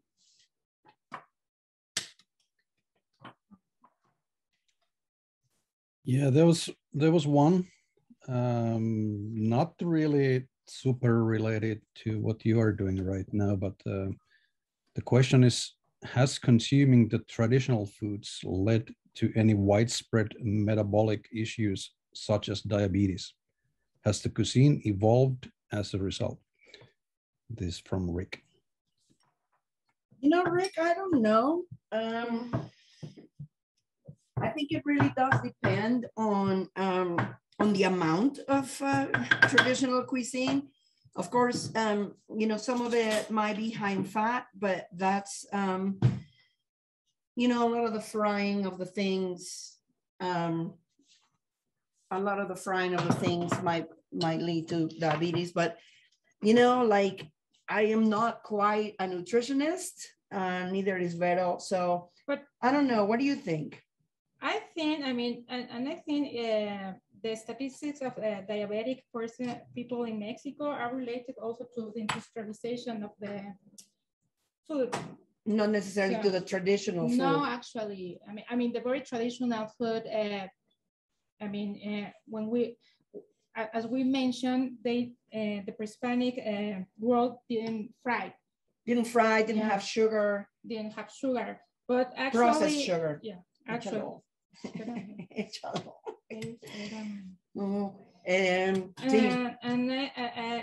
According with what I have read, it is more related to the industrialization of the food, that even some products, processed products that you don't expect to have sugar, they all have sugar, no? And they are also including other ingredients that are not good.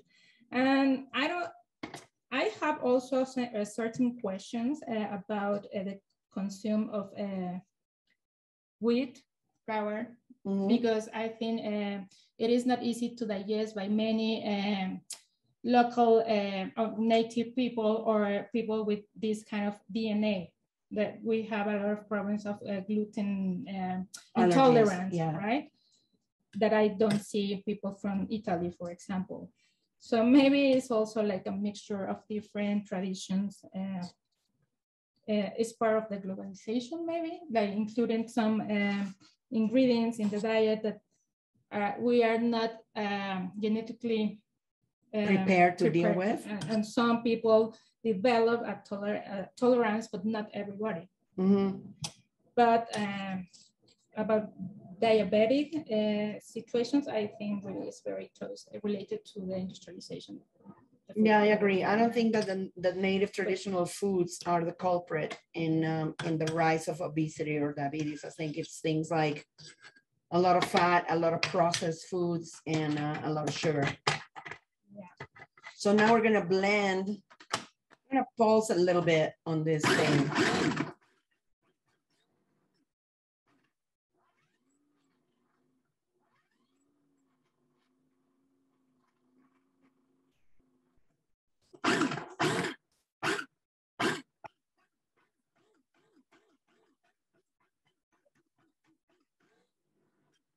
¿Sí? Pues más o menos. No, Veronica, you know, Felix was just pointing out that maybe some of the traditional candies, like, you know, like we were talking about the things that from Puebla, that might be, you know, things like mango from Chile, like, you know, things that people eat that are kind of local and kind of traditional are still maybe loved for sure. I mean, Mexicans like their sweets. Yeah, let's not be naive about it, no? Nos gusta el gusto. Yeah. Yeah. Okay. I think we can make it with this now. But yeah, but I think it is a very important thing to think about. No? And actually, I don't know if you know that after the pandemic, the government of Mexico decided to, I mean, and because most of the people that were dying because of the COVID-19, it was people that has diabetes. And now the government had this in every processed food that we get at the supermarket or anywhere, the products should include like labels saying that it is high in sugar, high in sodium, like a way to try that people change consume habits and care more about what they eat. And also related to this thing I was mentioning before, that there are many products that had a lot of sugar, but they don't supposed to contain sugar, right? So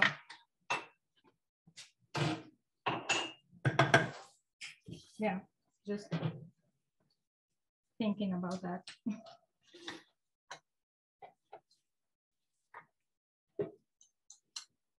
So now we are going to add some bitter orange juice. We just need like water. Using the other.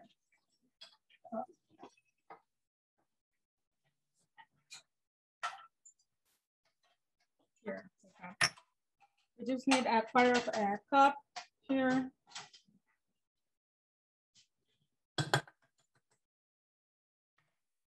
And some salt. Also be careful with that. It's also to your taste, but don't get too crazy about that.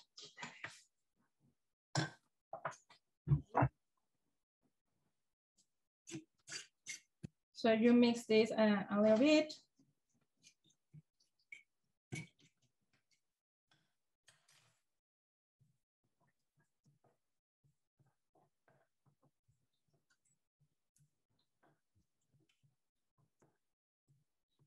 Then we are going to add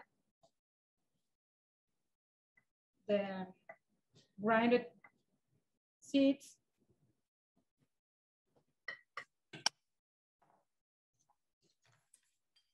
We are going to start to mix it. So as we mentioned before, you can decide how thick you want it, or thinner, or thin. So I haven't added the water yet, because it is better to add it like little by little, so you can take decisions in the process. And actually you have to let it simmer. I mean, once you add the orange juice and the mixture of tomatoes, it is good to let it simmer for a while so the seeds absorb the other mixture. So before adding water, I'm going to let it sit about 10 minutes. And in the meantime, we can start to cook the next dish, that is pipián rojo. Salsa borracha. Ah, sorry, salsa borracha, yeah. Yeah, because now our chiles are soaking in the orange juice and they're ready. So you can take the blender. Mm-hmm. So, and in this last step, you can still grind some onions to your like. There are still some chunk onions, but yeah, we are getting there. It's beautiful. Thank you. So I'm going to move this to this other side so Claudia can work the salsa borracha. Okay, so now we have our chiles here, and they've been soaking in the orange juice. You can see the orange juice has become sort of brownish. It's gotten the chile infusion in it, and the chiles are a little bit softer, so they'll be easier to blend in the blender. So we're gonna do that.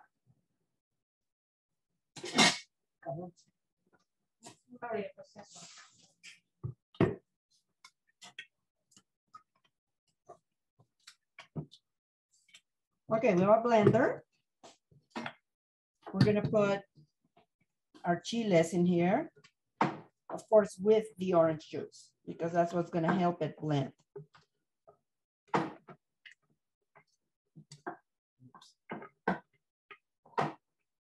And then the trick that makes it borracha is that we add a little bit of beer. Now, traditionally, the salsa should be made with pulque.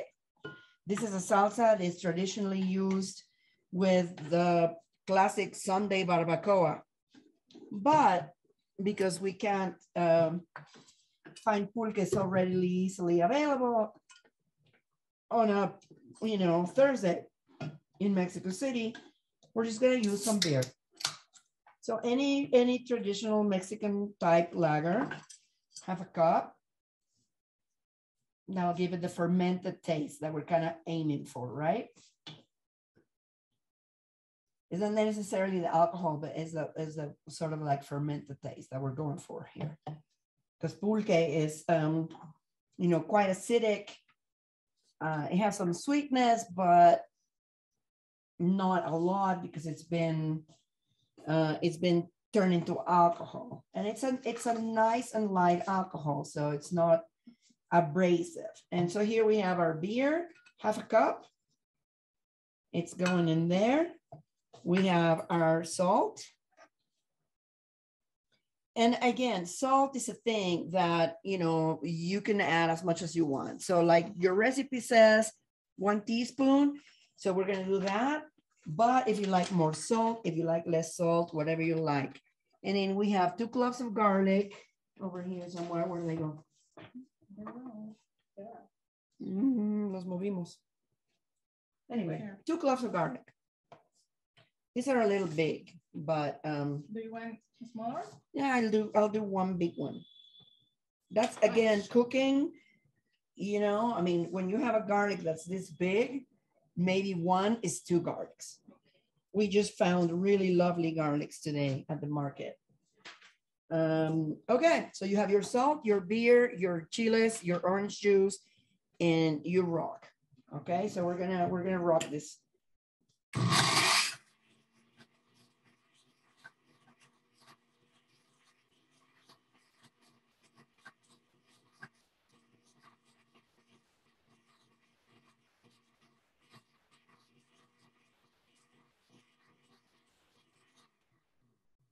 Maybe a little bit more. You don't want it liquid. You want it to have a chunky texture.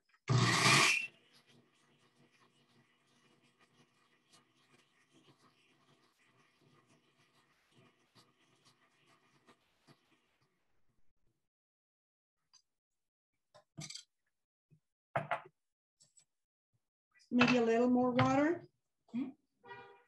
Poquito más agua. What do you think? Can I use this? Yes. Maybe a little bit, right? Water. What do you think? So it's a little bit thick. It's kind of like an adobo here. Yeah, there. Yeah. There. It's perfect. Sorry.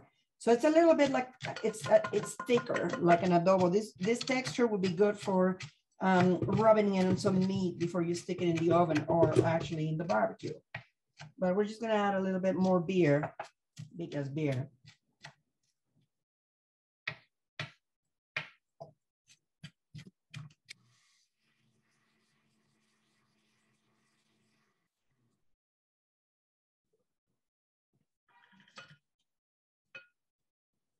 Maybe a little bit more.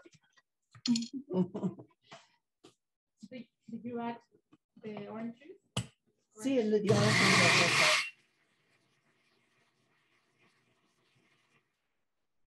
All right, now it's perfect. So I think it's enough for that.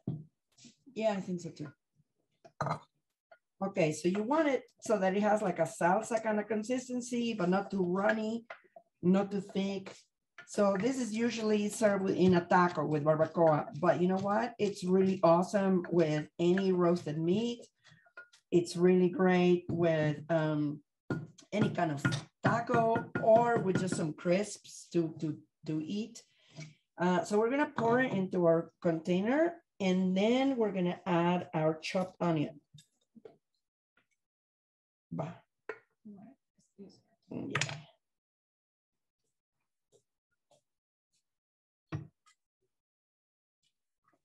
This salsa also will keep in the fridge in a jar or in a sealed container, such as like a Tupperware type of thing, for a week or so, if you can stop yourself from eating it.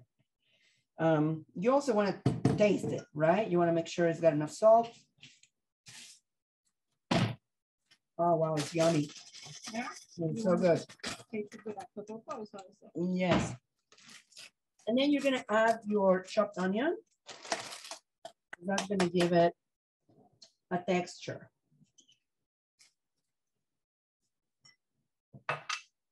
Oh, maybe a small container, but you get the picture.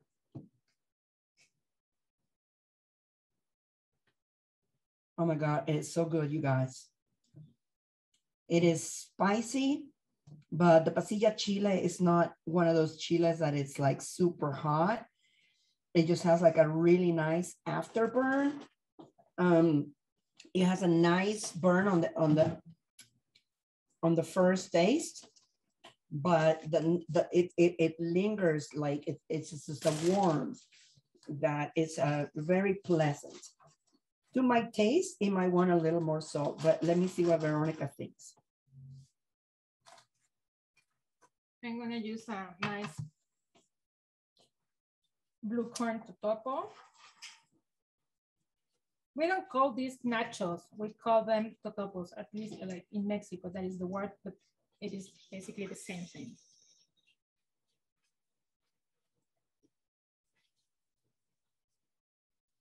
I like it the way it is, but the truth is, it is a little bit hot. And the truth is, I don't eat that much salt. So that's just to your like. I guess, so again, it's to your liking. If you like more salt, you can add more salt. It's all to taste. Really nice. It's really nice, yeah. Right? You can taste the orange, you can taste the beer, and of course the yummy chocolatey pasilla chiles. They're quite warm. That's another thing about chiles is that sometimes they're not as hot, but sometimes they're really hot. Yeah. And the smoky taste is really nice. Yes. Yeah, I like it very much. You can also use this for a quesadilla. I mean, as Claudia mentioned, it is very traditional to it with barbecue. Yes. Barbacoa, not barbecue, but barbacoa. But also with a quesadilla, just like tortilla with cheese is nice, or any meat as well. Yeah, it's really versatile. So it's, you know, it will go well with a steak. If you're grilling a steak on the side, this would be really nice, or a chicken breast. I mean, I think it would even go with a good sturdy fish, like a salmon, you know, add like a little bit. It's just really a versatile sauce. So now we are done with our first, our first dish, our salsa borracha. And we can put this aside. We are about to be done with the sikil pat. I just chop some coriander, cilantro, and now I'm gonna chop some, I mean, this, you can use chives, but now I'm using the, how do you say this, the stem of an onion. There is a specific name for this? Just green onion. Green onion. Spring onion, green onion stems, they work just as well. Just mince them real fine, like, you know, so they're like easy to chew.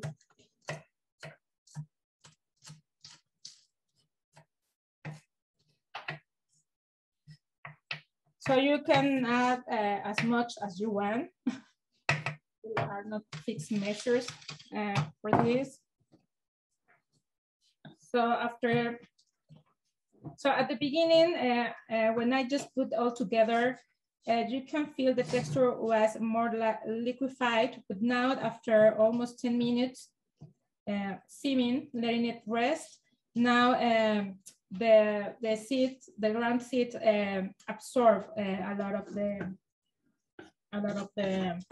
liquid, the tomato and the juice. So now it's a little bit thicker than before. And now I'm gonna try it. I haven't added water at all. Be my guest. Thank you.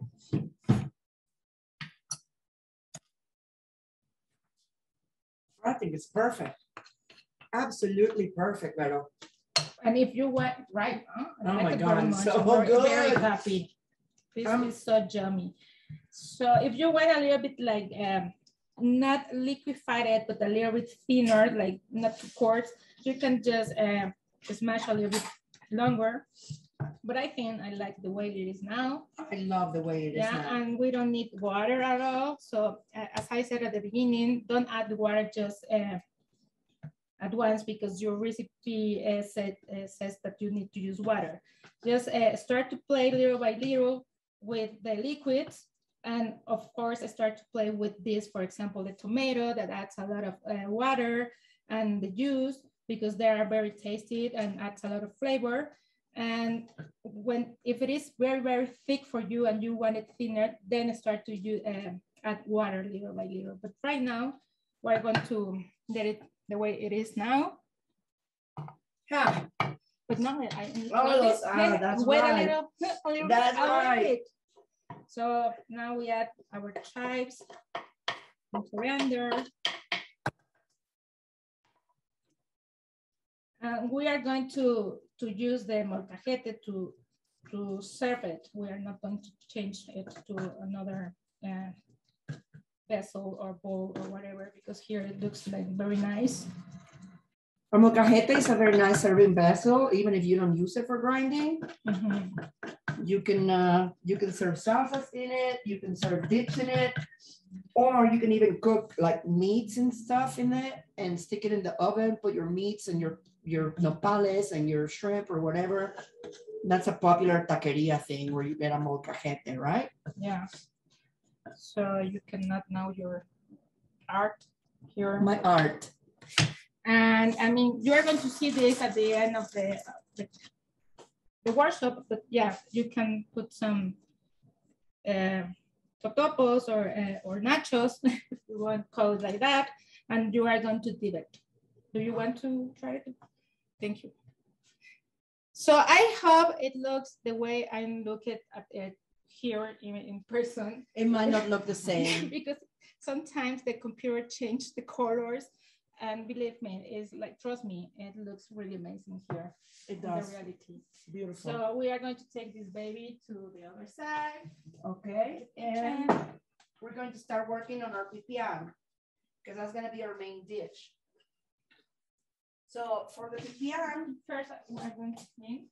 Yeah, first we're going to clean. In the meantime, while we clean, do you have any questions? Do you have any comments? Do you have any pressing existential things that we can help you with? If there's someone cooking Dame with us. Ponme la de esta porque ahí está limpiando. Yes, we are cleaning. We are very clean. Pressing issues, existential questions. You want to know what I'm doing tomorrow? You want to know what Veronica's doing on Sunday? If there is someone cooking. Yeah. Is Rick is saying that you are the perfect team for a TV cooking show. Thank you, Rick. Do you want to produce us? Do you know anybody at Netflix? Come on, Rick, hook us up. Talk. So now. Okay. Okay, so let's see. What are we doing? I'm having a sip of wine, and then I'm going to tell you about the pipián.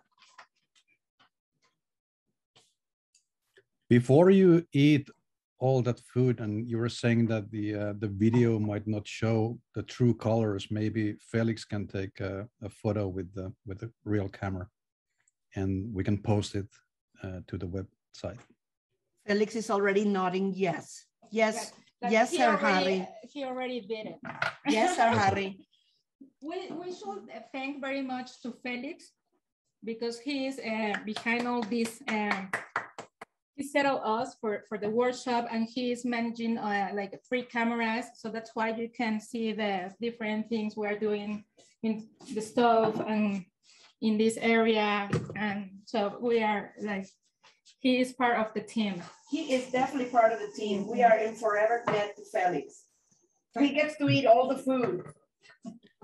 Another question is time-wise, can you estimate more or less how long the rest of the workshop will be so that the audience participants know more or less?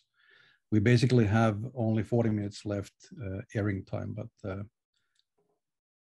I think really? Only 4 minutes? No. Yeah, that's 3 hours. 40. Oh, yes. No, we'll be done in 40. All right. Good. Maybe before, but yeah. Yeah, maybe before. Excellent. Because we have a lot of things already prepared. So, okay, now I'm going to prepare the pipián. But, okay, see, before we start preparing the pipián, Veronica has to get started on something that she's doing. For the next dish. Yeah, for the next dish. So I'm gonna start to roast the chile poblano. This very nice guy. For those, some of you may be familiar with the so-called chile en nogada, and this is the chile they use for that dish, a very traditional one of like the icons of the Mexican nation thing. But here we are going to use that for other dish, and we need to roast it in the fire, and it takes a little while. So that's why I'm going to start with that, and then Claudia is going to prepare the pipián. So just so you can see the beginning of this technique. You can use the fire. I have heard, I think, Harry, you have to use your oven to do this, right? If I'm correct, if I remember well. So yeah, because Harry doesn't have a gas stove. He has a electric stove. Yeah. So if you don't have a gas stove, if you have an electric stove, you can stick it in the oven in high heat. You can also use a yeah, like a torch. Yeah, yeah. I don't know where is like what you use to make creme brulee, but that's a little bit more sophisticated. I don't know that their average home cook has one. I don't. I have. Of course you do. You're awesome. I just, yeah. So yeah, basically it's to put the chili on the fire and roast it until it gets very brown and start to blister. So I'm going to show the process in little by little, but in the meantime, Claudia is going to start with the pipián. Right. So for the pipián, you know, pipián is it's a dish that definitely has pre-Hispanic roots, but you know, in this version, we are using things like garlic and onion and cinnamon and cumin and sesame seeds. So it's definitely a mestizo dish. So it's something that evolved from what perhaps we think was an ancient Mesoamerican dish, definitely in the Yucatan Maya area, because they use a lot of the pumpkin seeds. Well, we also use it in Central Mexico, but so pipián basically relates to the name of the pepita, which is what we call the pumpkin seed. So if it's a pipián, it has pumpkin seeds.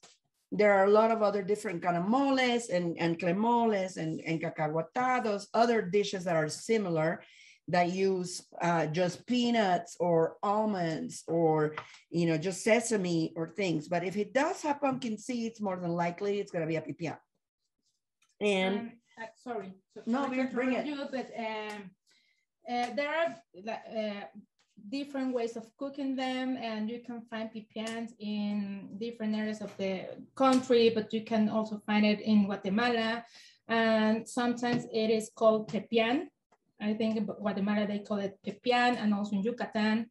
So it is basically, I mean, with all these varieties, but it implies that it has the pumpkin seed. But I have heard that, for example, in El Peru, they have also pepián, but they are using the choclo, no? the maize kernels to do a dish called pepián. Right, and then what do you have in your hand?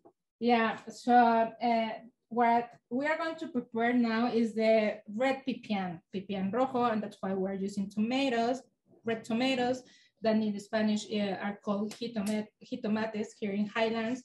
But we also have green pipián. And green pipián is made, we don't use these tomatoes for those, but we use, tomatoes like tomatillo, mil tomate, this green tomato, not to be confused with other kinds of tomatoes that they say they're green, but maybe they're just a green tomato. A green tomato, but not this kind of tomato that are covered with these very dry peels. Husk. Yeah, it's like a little husk, and then you open it. And actually, it's not really a tomato. They call it tomate because they didn't know what else to call it.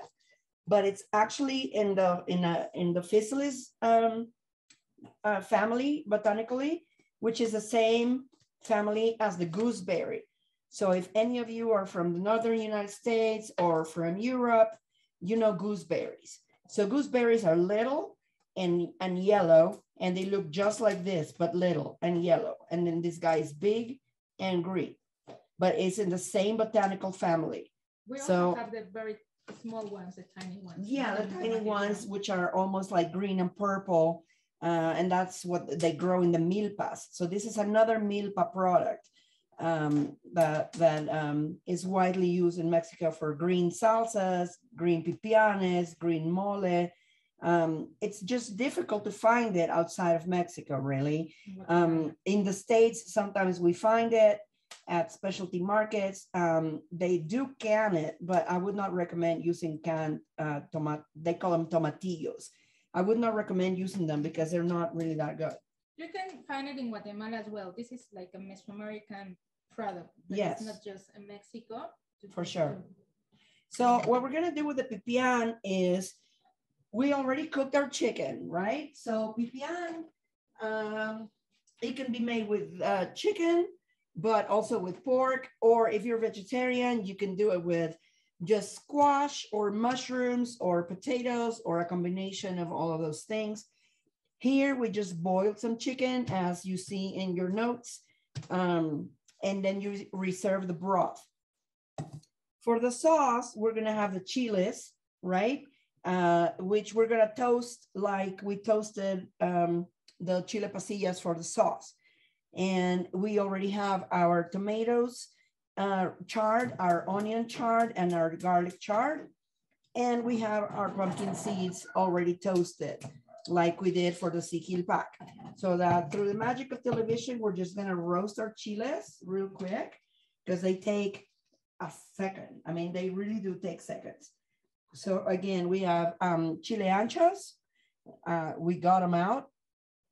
And then we have a couple of little chile moritas, jalapeno, chipotle moritas. And then we have the guajillo chiles. Yeah. So you want me to take out the seeds? That was not cleaned, so they can see how you clean it, right? No, it's got it. Okay. It's got it. Yeah, so, you know, if you want, just take out the core.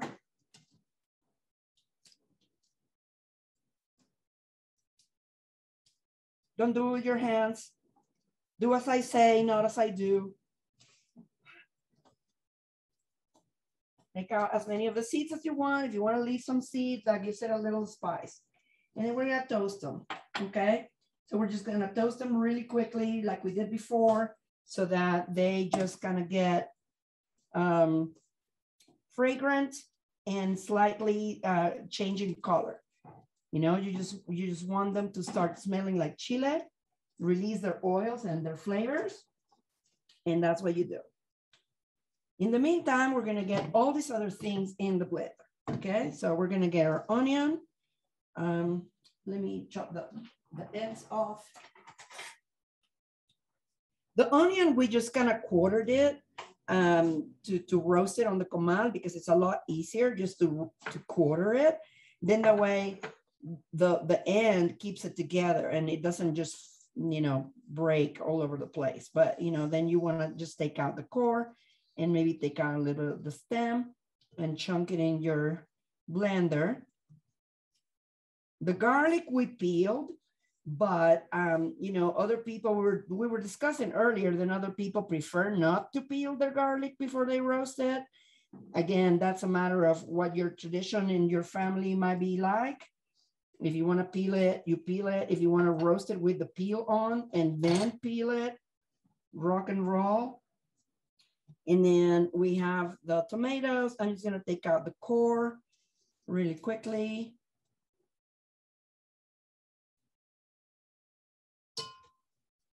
Stick all of that stuff in our blender.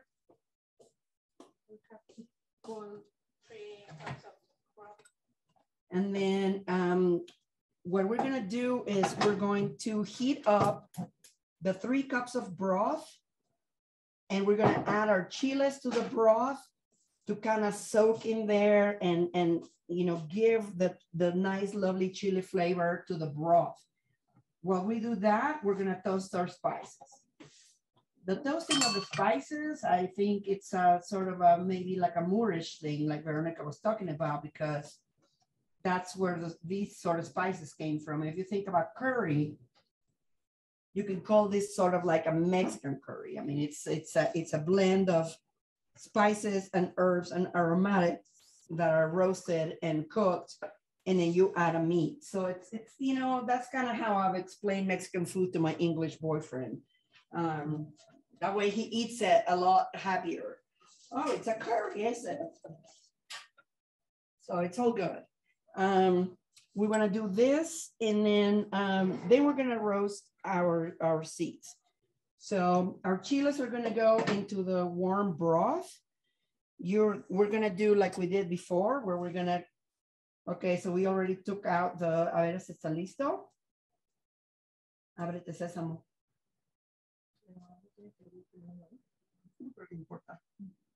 We're going to cut them into small pieces so that it's easier for them to blend. See, we don't want them to get so toasted. This guy's ready. This guy is ready. This guy's ready. Uh-huh. Uh-huh. Yeah. You want to take out the stem, right? No, está bien. We're Mexican women. We can touch the chiles with our hand.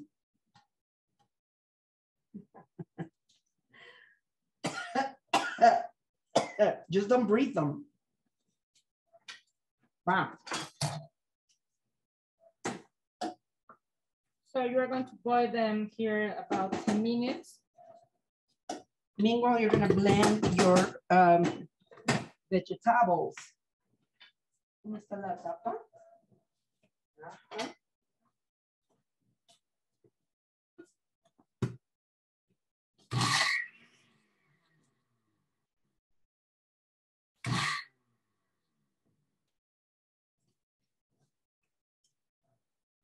No, here. So this is the result of the roasted chile poblano. Yeah. Here. So you can see it is like has a lot of brown or black spots, almost entire chili. So it is easier. I mean, once you do that, in many houses, many families, what they do is to put this inside a plastic bag so it sweats.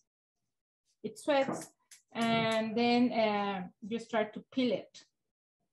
Because we are very friendly with the environment, we prefer not to use the plastic bags that can add like toxic things to the food. So we are just going to peel it. Or you can do a paper bag. You can sweat it in a paper bag, or you can sweat it. You can put it in a bowl and cover it with a lid, and it'll sweat like that. Yeah. But so you can see how after it's charred like that, you can see how easily it just peels. It just comes off. You can even just do it like, you know, rub it off with a paper towel, rub it off with a cloth towel. It'll just come right off. You can also use gloves to protect your hands. We are kind of very savage Mexican women, and we do this way. We're idiots. Yeah. So you can see removing the whole black thing. And some people also put this under the broiler or in the oven, no? No, in the water. Yeah. I mean, they help to peel the chile with the water in your sink, but it takes a lot of flavor of the chile. So we prefer not to do that technique and just like this. Yeah. After that, as we did with the other chilies, we have to open it. That's why, I mean, I love this chili and I love all the dishes that include this chili, but when you have to cook something that whatever you need like 10 chilies of these ones or 5, and you have to do this process, I really... I prefer not to. Yeah, I get me too. A little bit lazy about this. Yeah, I mean, this is what you make, like if you've heard of chile relleno, you know, you stuff them with cheese or with meat. But yeah, I mean, if you're feeding 6 people and you want to do 2 chilies per people, that's like, wow, you got to do this 12 times. That is how we start to lose traditions, because there many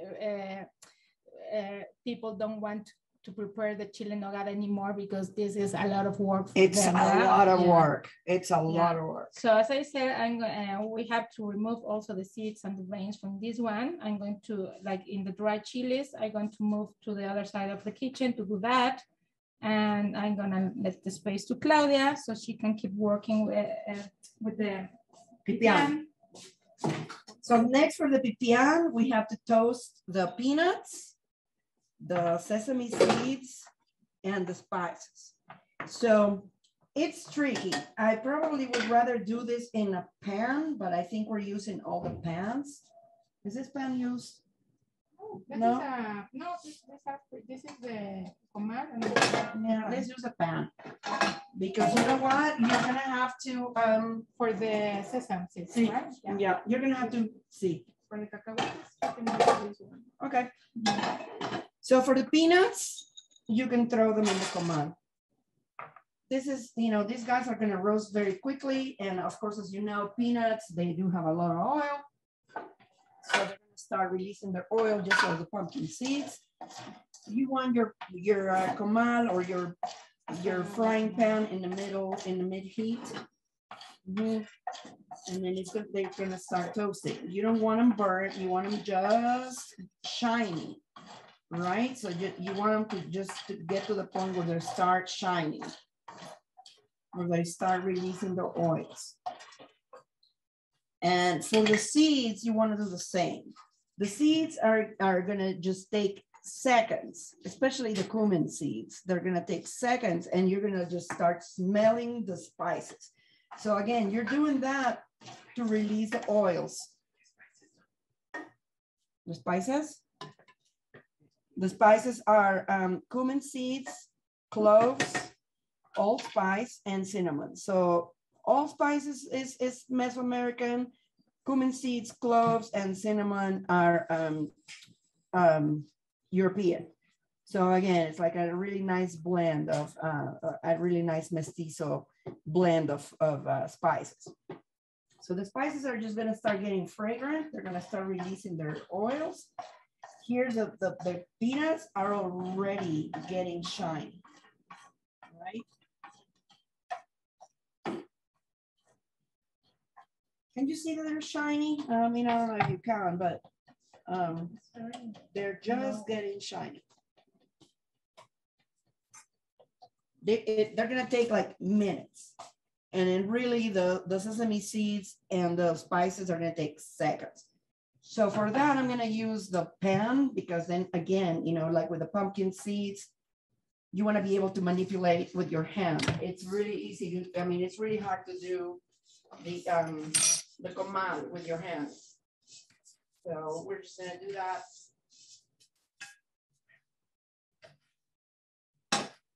Anybody have any questions? Oh, you want to show them how you do the rajas?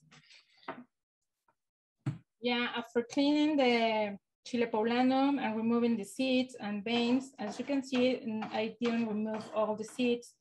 This is a chili that is a tricky one. Actually, it has a very sweet taste, but sometimes you can get some that are hot, and those are like very seldom, but they do exist. But because of this kind of sweet taste, it adds a very nice flavor to the food. So you want to strip it. You can cut it like like chop, but we use it quite frequently in strips that we call rajas. When you hear the name rajas poblanas, you will have something like this in your soup or in your rice or in your food, whatever. In your omelette or in your... Okay, so we have our peanuts now in the blender with the vegetables. And now we're gonna do our sesame seeds. Okay, guys, this is gonna be like seconds, okay? So our pan is hot. And we're gonna toss in the sesame seeds. These little guys have a lot of oil, as you know. Sesame oil is a thing. And they are very small and they're very fragile. So we gotta be super quick at getting them toasted. So you wanna start like tossing them around right away. Just like the pumpkin seed, they're gonna start popping. And because they have less weight, they are going to start like really jump. They jump all over your stuff and your kitchen.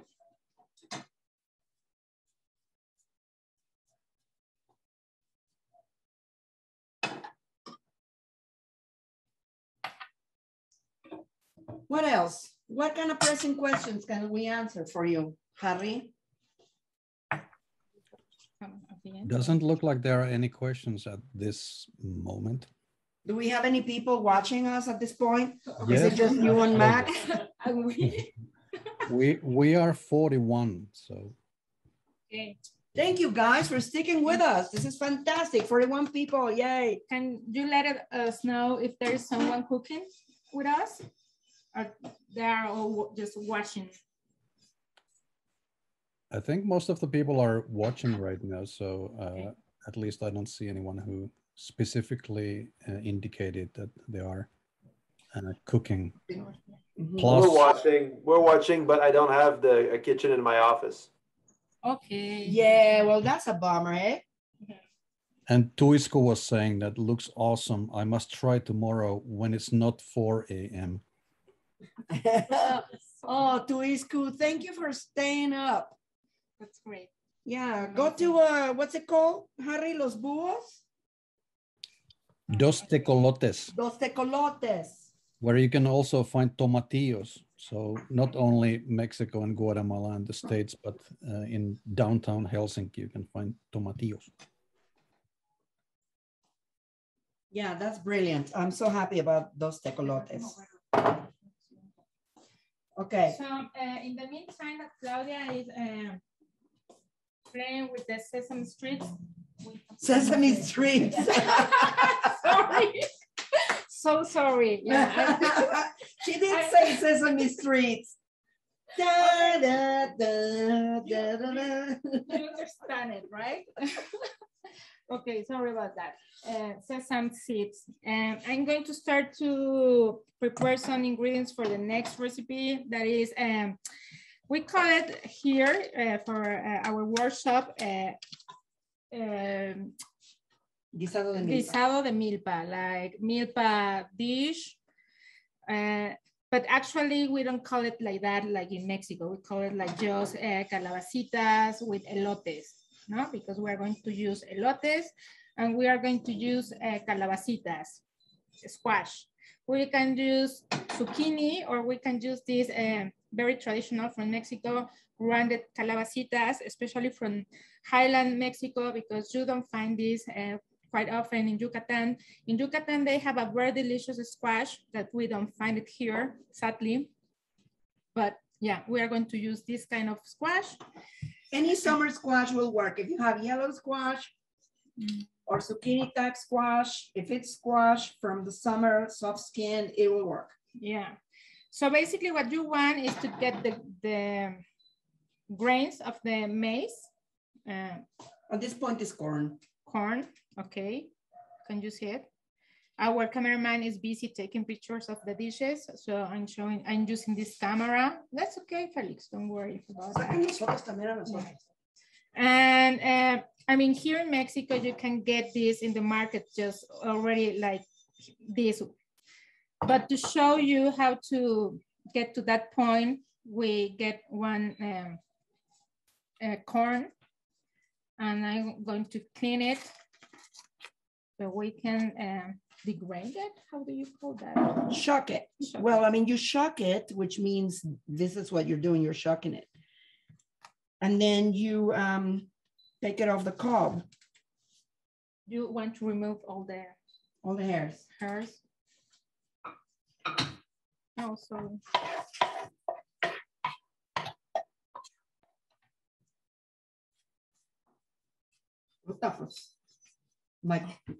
My sesame seeds are not as fast as I thought. They're behaving themselves. It is hot. Yeah, it is hot. They're gonna start going crazy in like 5 seconds. Okay.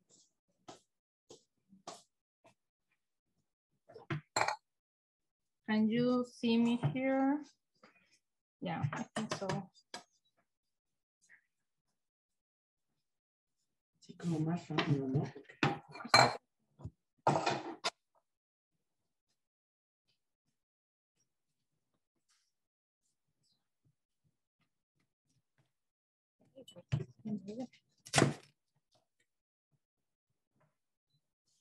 So you just need to do this. And I think it's easier with to use a bowl, because if you just do it in the board, it's easy to lose the kernels. So it's just like to do this, and that's it. But if you can get it already like corn, like this, so just go for it. And now I'm gonna keep doing this on the other side of the kitchen. And I've already got my chiles ready to rock.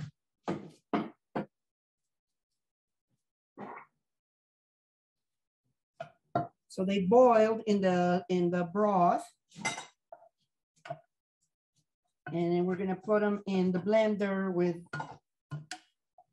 the tomatoes, onions, garlic, peanuts.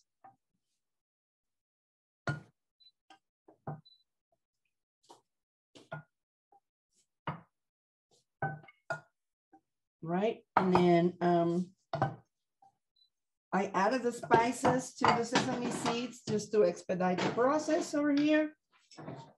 So I'm smelling the clove. I'm smelling the allspice. This is all like lovely, lovely, lovely looking. So now we're gonna throw our sesame seeds and spices into the blender. You can see how they start changing color and they start popping up. I can smell the allspice. I can smell the cloves. It's a beautiful thing. And so now we're gonna put it all into the blender.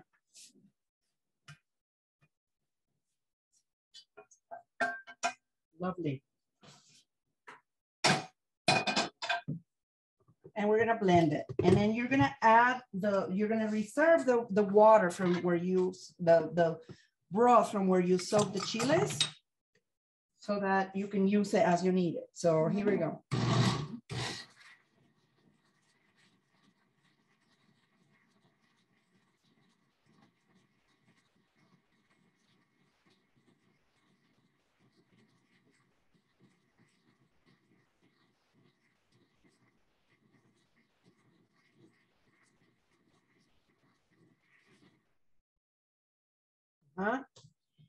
So when it starts like protesting, then you need to add some of the liquid.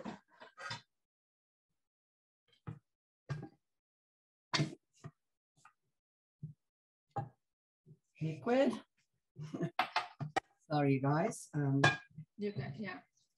Liquid, and then we of course need our pumpkin seeds, which is what makes pipián, right? So now we're gonna add our pumpkin seeds, and it's gonna thicken it quite a bit.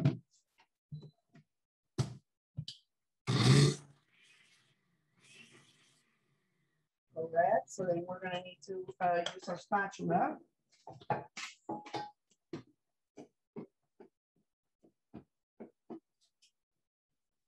To loosen it. It's really not a difficult dish to make. It just requires a little time of preparation to roast all your things. But once everything's roasted and sorted, it's done.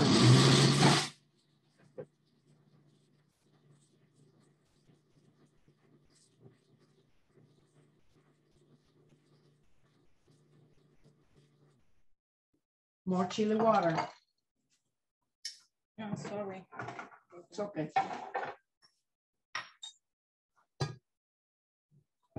Let's do all the chili water. Chili broth.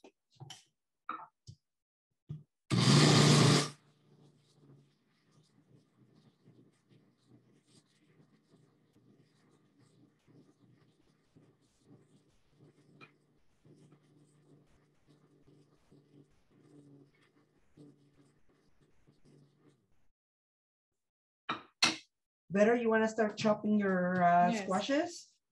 Yeah. So we need just to Get in. to dice the squash. So you just, like any other squash, you just remove the ends of the squash, and you can decide how big you want your dice, as big as you want. So this dish can be, I mean, we have the so-called fiestas taqueras or reuniones taqueras. There is Taco party, Taco Tuesday. It is like everybody prepare like a dish, a traditional dish, like cochinita pibil or potatoes with onions, or calabacitas con elotes, like what we are preparing here. And we have different cazuelas, and it is like a buffet, and it is about just to prepare your own tacos.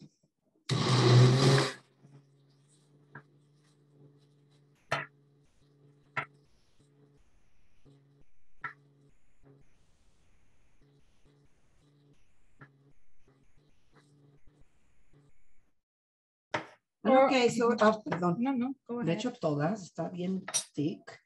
Oh. Thick. I don't know. Try it. One question from the audience. Rick is asking, did you pop the pumpkin seeds this time? Yes.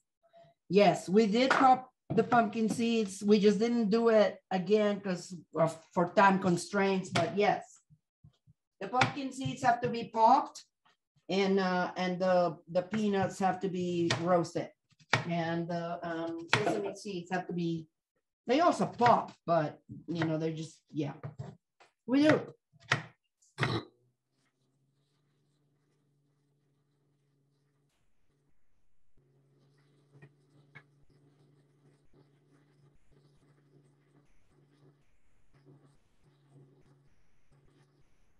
Lo voy a decir porque si no, no vamos a acabar. Sí, que le pongas más rápido. Va.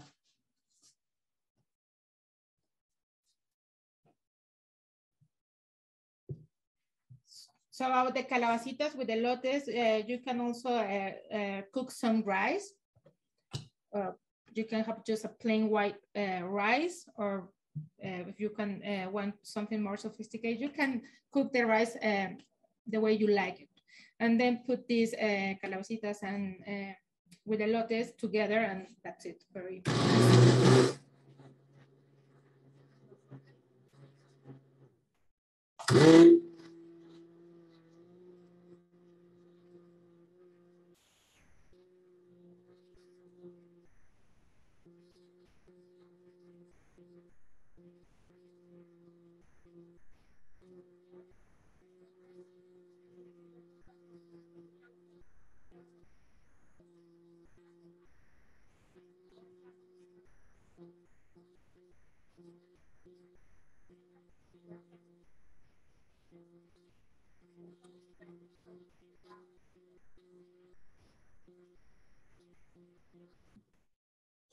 Okay, your pipián is beautiful.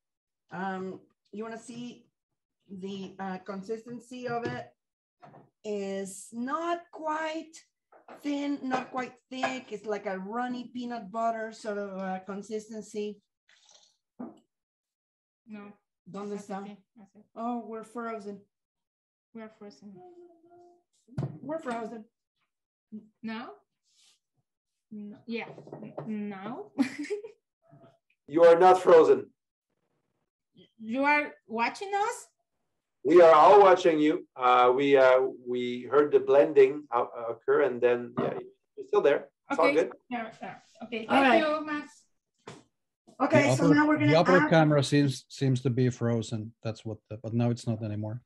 We're good But, now. by the Okay, way, good. this is Okay, like so you can see this is like MasterChef Mexico.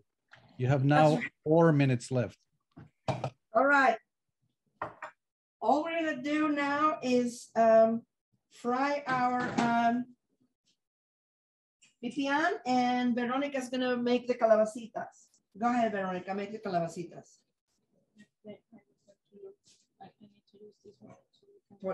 Move it. You move it. Yeah.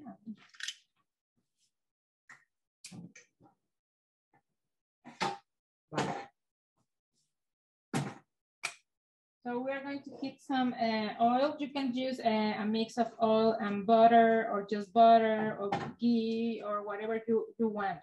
Not much. We like to cook with not that much oil in our food. And first, I mean, for the calabash, yeah. Do you have something to take it? So there you have to be very careful, and actually not the pot shouldn't be that hot, because otherwise it'll start to jump, like it looks like an eruption of the volcano. Yeah, it is. Yeah, you can burn your arms, for example. So be careful with that, and the sooner, as soon as you put the pipián in the pot, start to move it, so you can control this kind of erosion effect. right? In the meantime, I'm heating the oil. So for this recipe, we just need the corn, the calabacitas, onions, chopped onions, and very fine chopped garlic here, and our rajas poblanas, no, chile poblano strips, and some salt, and that's it. As you can see, all what we are cooking are very easy dishes to cook. And so they are common in the Mexican household, at least here in the Highlands, Mexico. I cannot say that in Yucatan they're frequently this kind of pipián because it's different, as we mentioned, right? So once the oil is heated, you add your onions and your garlic, and you saute it until it, I mean, you can smell the fragrance. And here you're gonna add your chicken to the pipián. And you can do, you know, big pieces or small pieces, or you can shred it and then you can use it in, you know, enchiladas or tacos, put in inside a tortilla, make a po' boy. Veronica had that idea. Why don't we make some pipián po' boys? I was like, that sounds great. Yeah, you just need to pull the meat. Pull the meat, shred the meat. And then when you serve the pipián, like right now, pretty much it's done. You just need to do it so that it heats up the meat on the inside. Keep an eye on it so it doesn't dry up. If it needs more broth, you still have some broth from where you cook the chicken. And then, you know, you can serve it with just hot tortillas. You can serve it over white rice or brown rice, any kind of rice you like.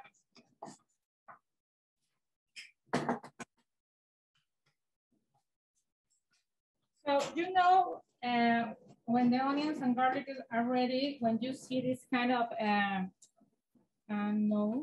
shiny, translucent texture, like almost like a kind of glass, and also you can feel the smell. It smells really nice. So now you can add your calabacitas.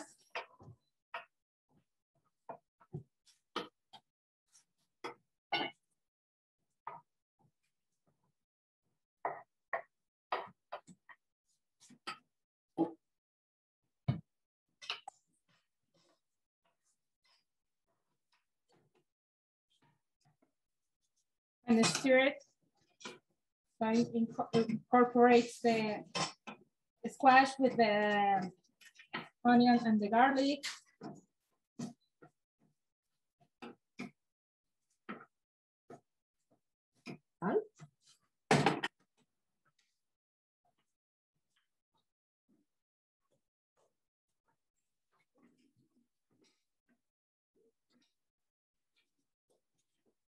You cover it a little bit for like maybe a few minutes.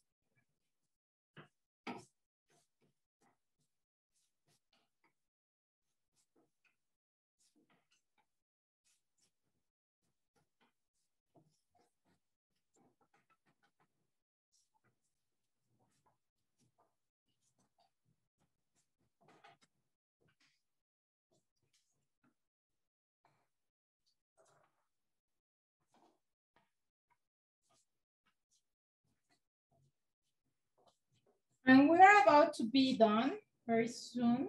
Mm-hmm. So we're kind of we can't move the other dishes here. Mm-hmm. And what do you want to prepare a dish with this? Or Sí, de una vez.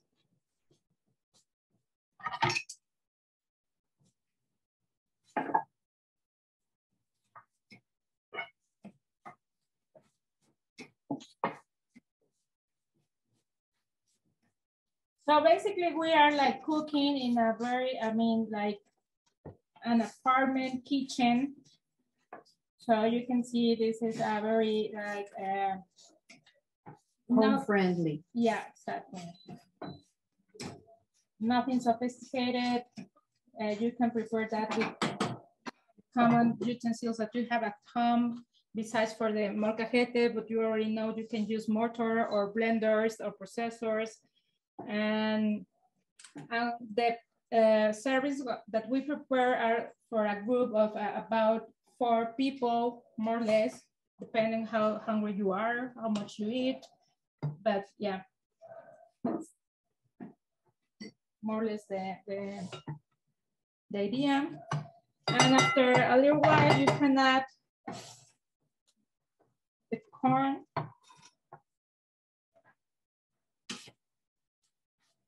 Start to stir it.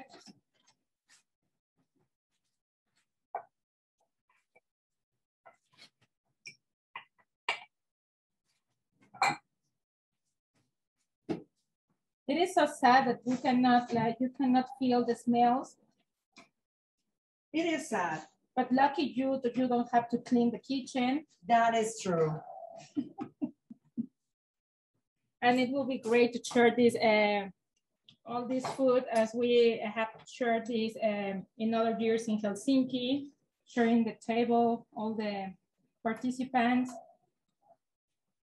So I'm gonna add just like 1 teaspoon of salt, not much. And some pepper. Yeah, pepper.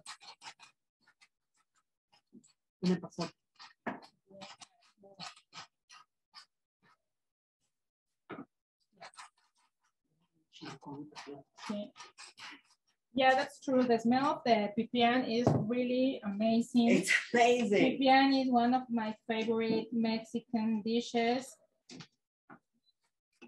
Green or red. Green or red, and green and red. Mm-hmm.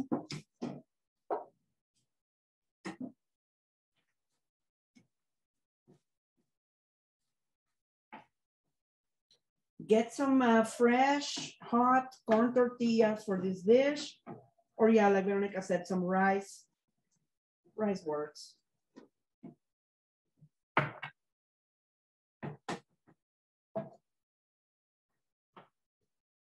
Yes.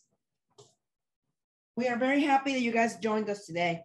We're almost done. I know you're tired. I know you're sick of us. We've been doing this since 8 this morning. And we're hungry.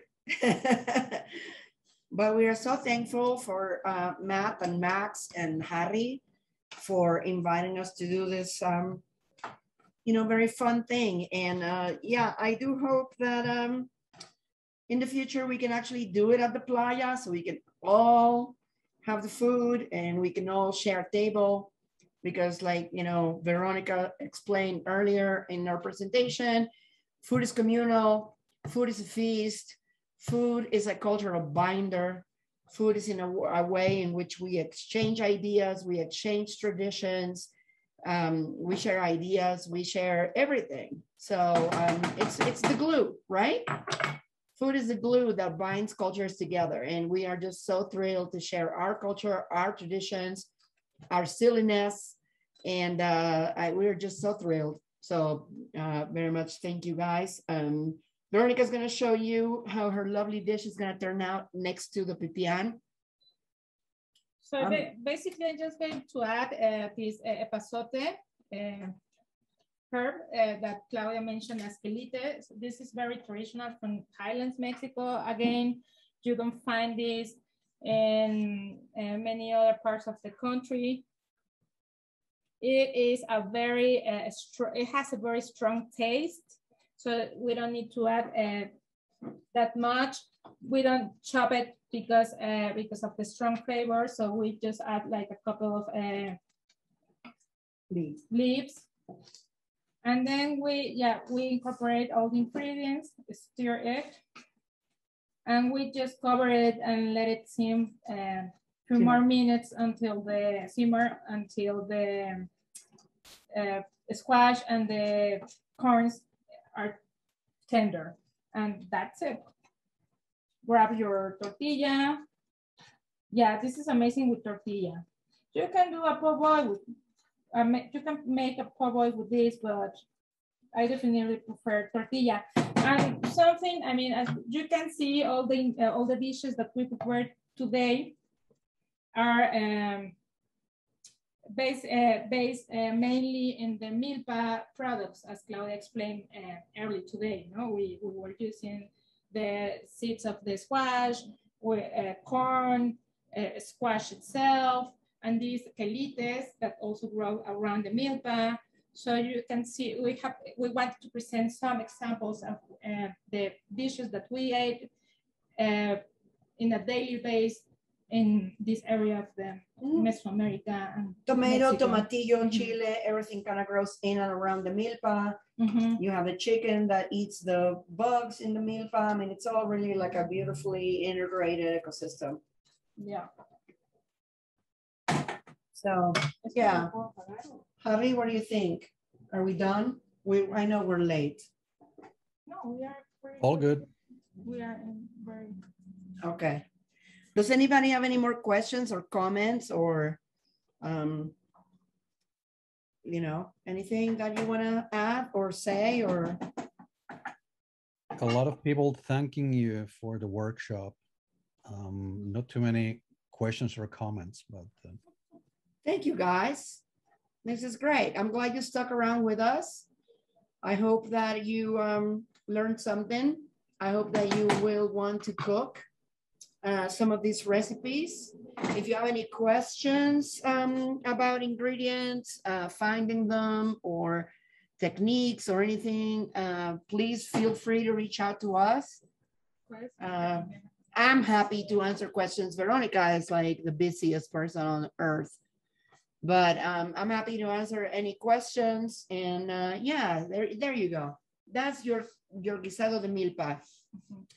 Calabacitas with poblano, corn, garlic, onion, and a little bit of chile. No le pusiste chile, ¿verdad? Actually, it has no chile in it. Chile poblano, yeah. You can add some fresh cheese, even goat cheese at the top when serving it. So, and I mean, you can mention what kind of cheese they yeah, like, you know, depending on where you are, if you can find some like dry Mexican cheese, like such a like cotija or añejo, that's great. Asiago will do. Some, you know, fresh cheese, such as, you know, fresh crumbly goat cheese will do, just as a garnish on top of the squash dish.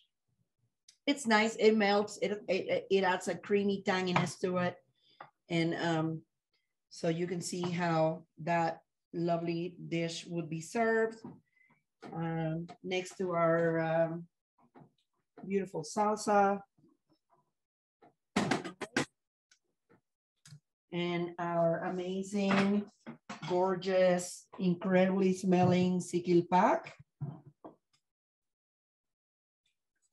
So, you know, that's a meal, right? That's a Mexican meal. And if you plan your menu right, it's all very simple. It's all easy to do. You just need to plan it with time so that you're not rushing around with the last 4 minutes of the presentation. So if you also, I mean, if you want to cook the recipes with cooked today, and you have questions, you can also contact us and we will be very happy to answer them and help you cooking Mexican food. Yep. Thank you, everybody, for sticking around with us. Thank you. Excellent workshop. Muchas gracias, Claudia y Verónica. Qué chido. Gracias, Jarrito. You are superstars and you definitely need your own TV show, as Shanti was just writing in the chat. All right. And I quote, thank you, Claudia and Veronica. Looking forward to your Netflix show. Okay. Sounds awesome. And Berta was writing, se antoja. Muchas gracias también por promover nuestros platillos. Saludos desde Ciudad de México. Gracias, Berta. Aquí estamos también, Chilanga Banda. Y thank you, Shanti. I'm looking forward to your talk. It's gonna be awesome. Yeah, that'll be tomorrow, actually. I'll be on an airplane, but through the magic of television, I'll watch it later. Perfect. And thank you, Rick. And please be sure to hook us up with Netflix. We're ready. So tomorrow, remember to use the right Zoom link posted on the webpage that says day 2. So we'll start 4 p.m. Eastern Daylight Time. That's GMT -4. Goodman, Martinez, Thompson -2. Thank you again. Thank you, everybody. Muchas gracias, Claudia y Verónica. Matt, Max. Thank you, Matt and Max. I hope you're still there. Oh, hello. Thank you so much. This was awesome. It was awesome, but torturous at the same time. Yeah, I know. I wish I could send you, Uber Eats to you right now, but that would be great. We'll just have to do it next year, friends. This is really unfair that you get to eat all this stuff now. Yeah, well, Felix. It's all for Felix. All for Felix. Yeah, Felix is the unsung hero here. Cameraman, director, producer. Felix. And the cameras. Yay. Well, bon appetit. Thank you so much. Thank you. Thank you, Hari, and we'll see everyone tomorrow right before 4. Yep. We'll be there. Perfecto. Hasta luego. Okay. Hasta luego. Hasta luego. Bye-bye. Bye. Thank Ciao. you.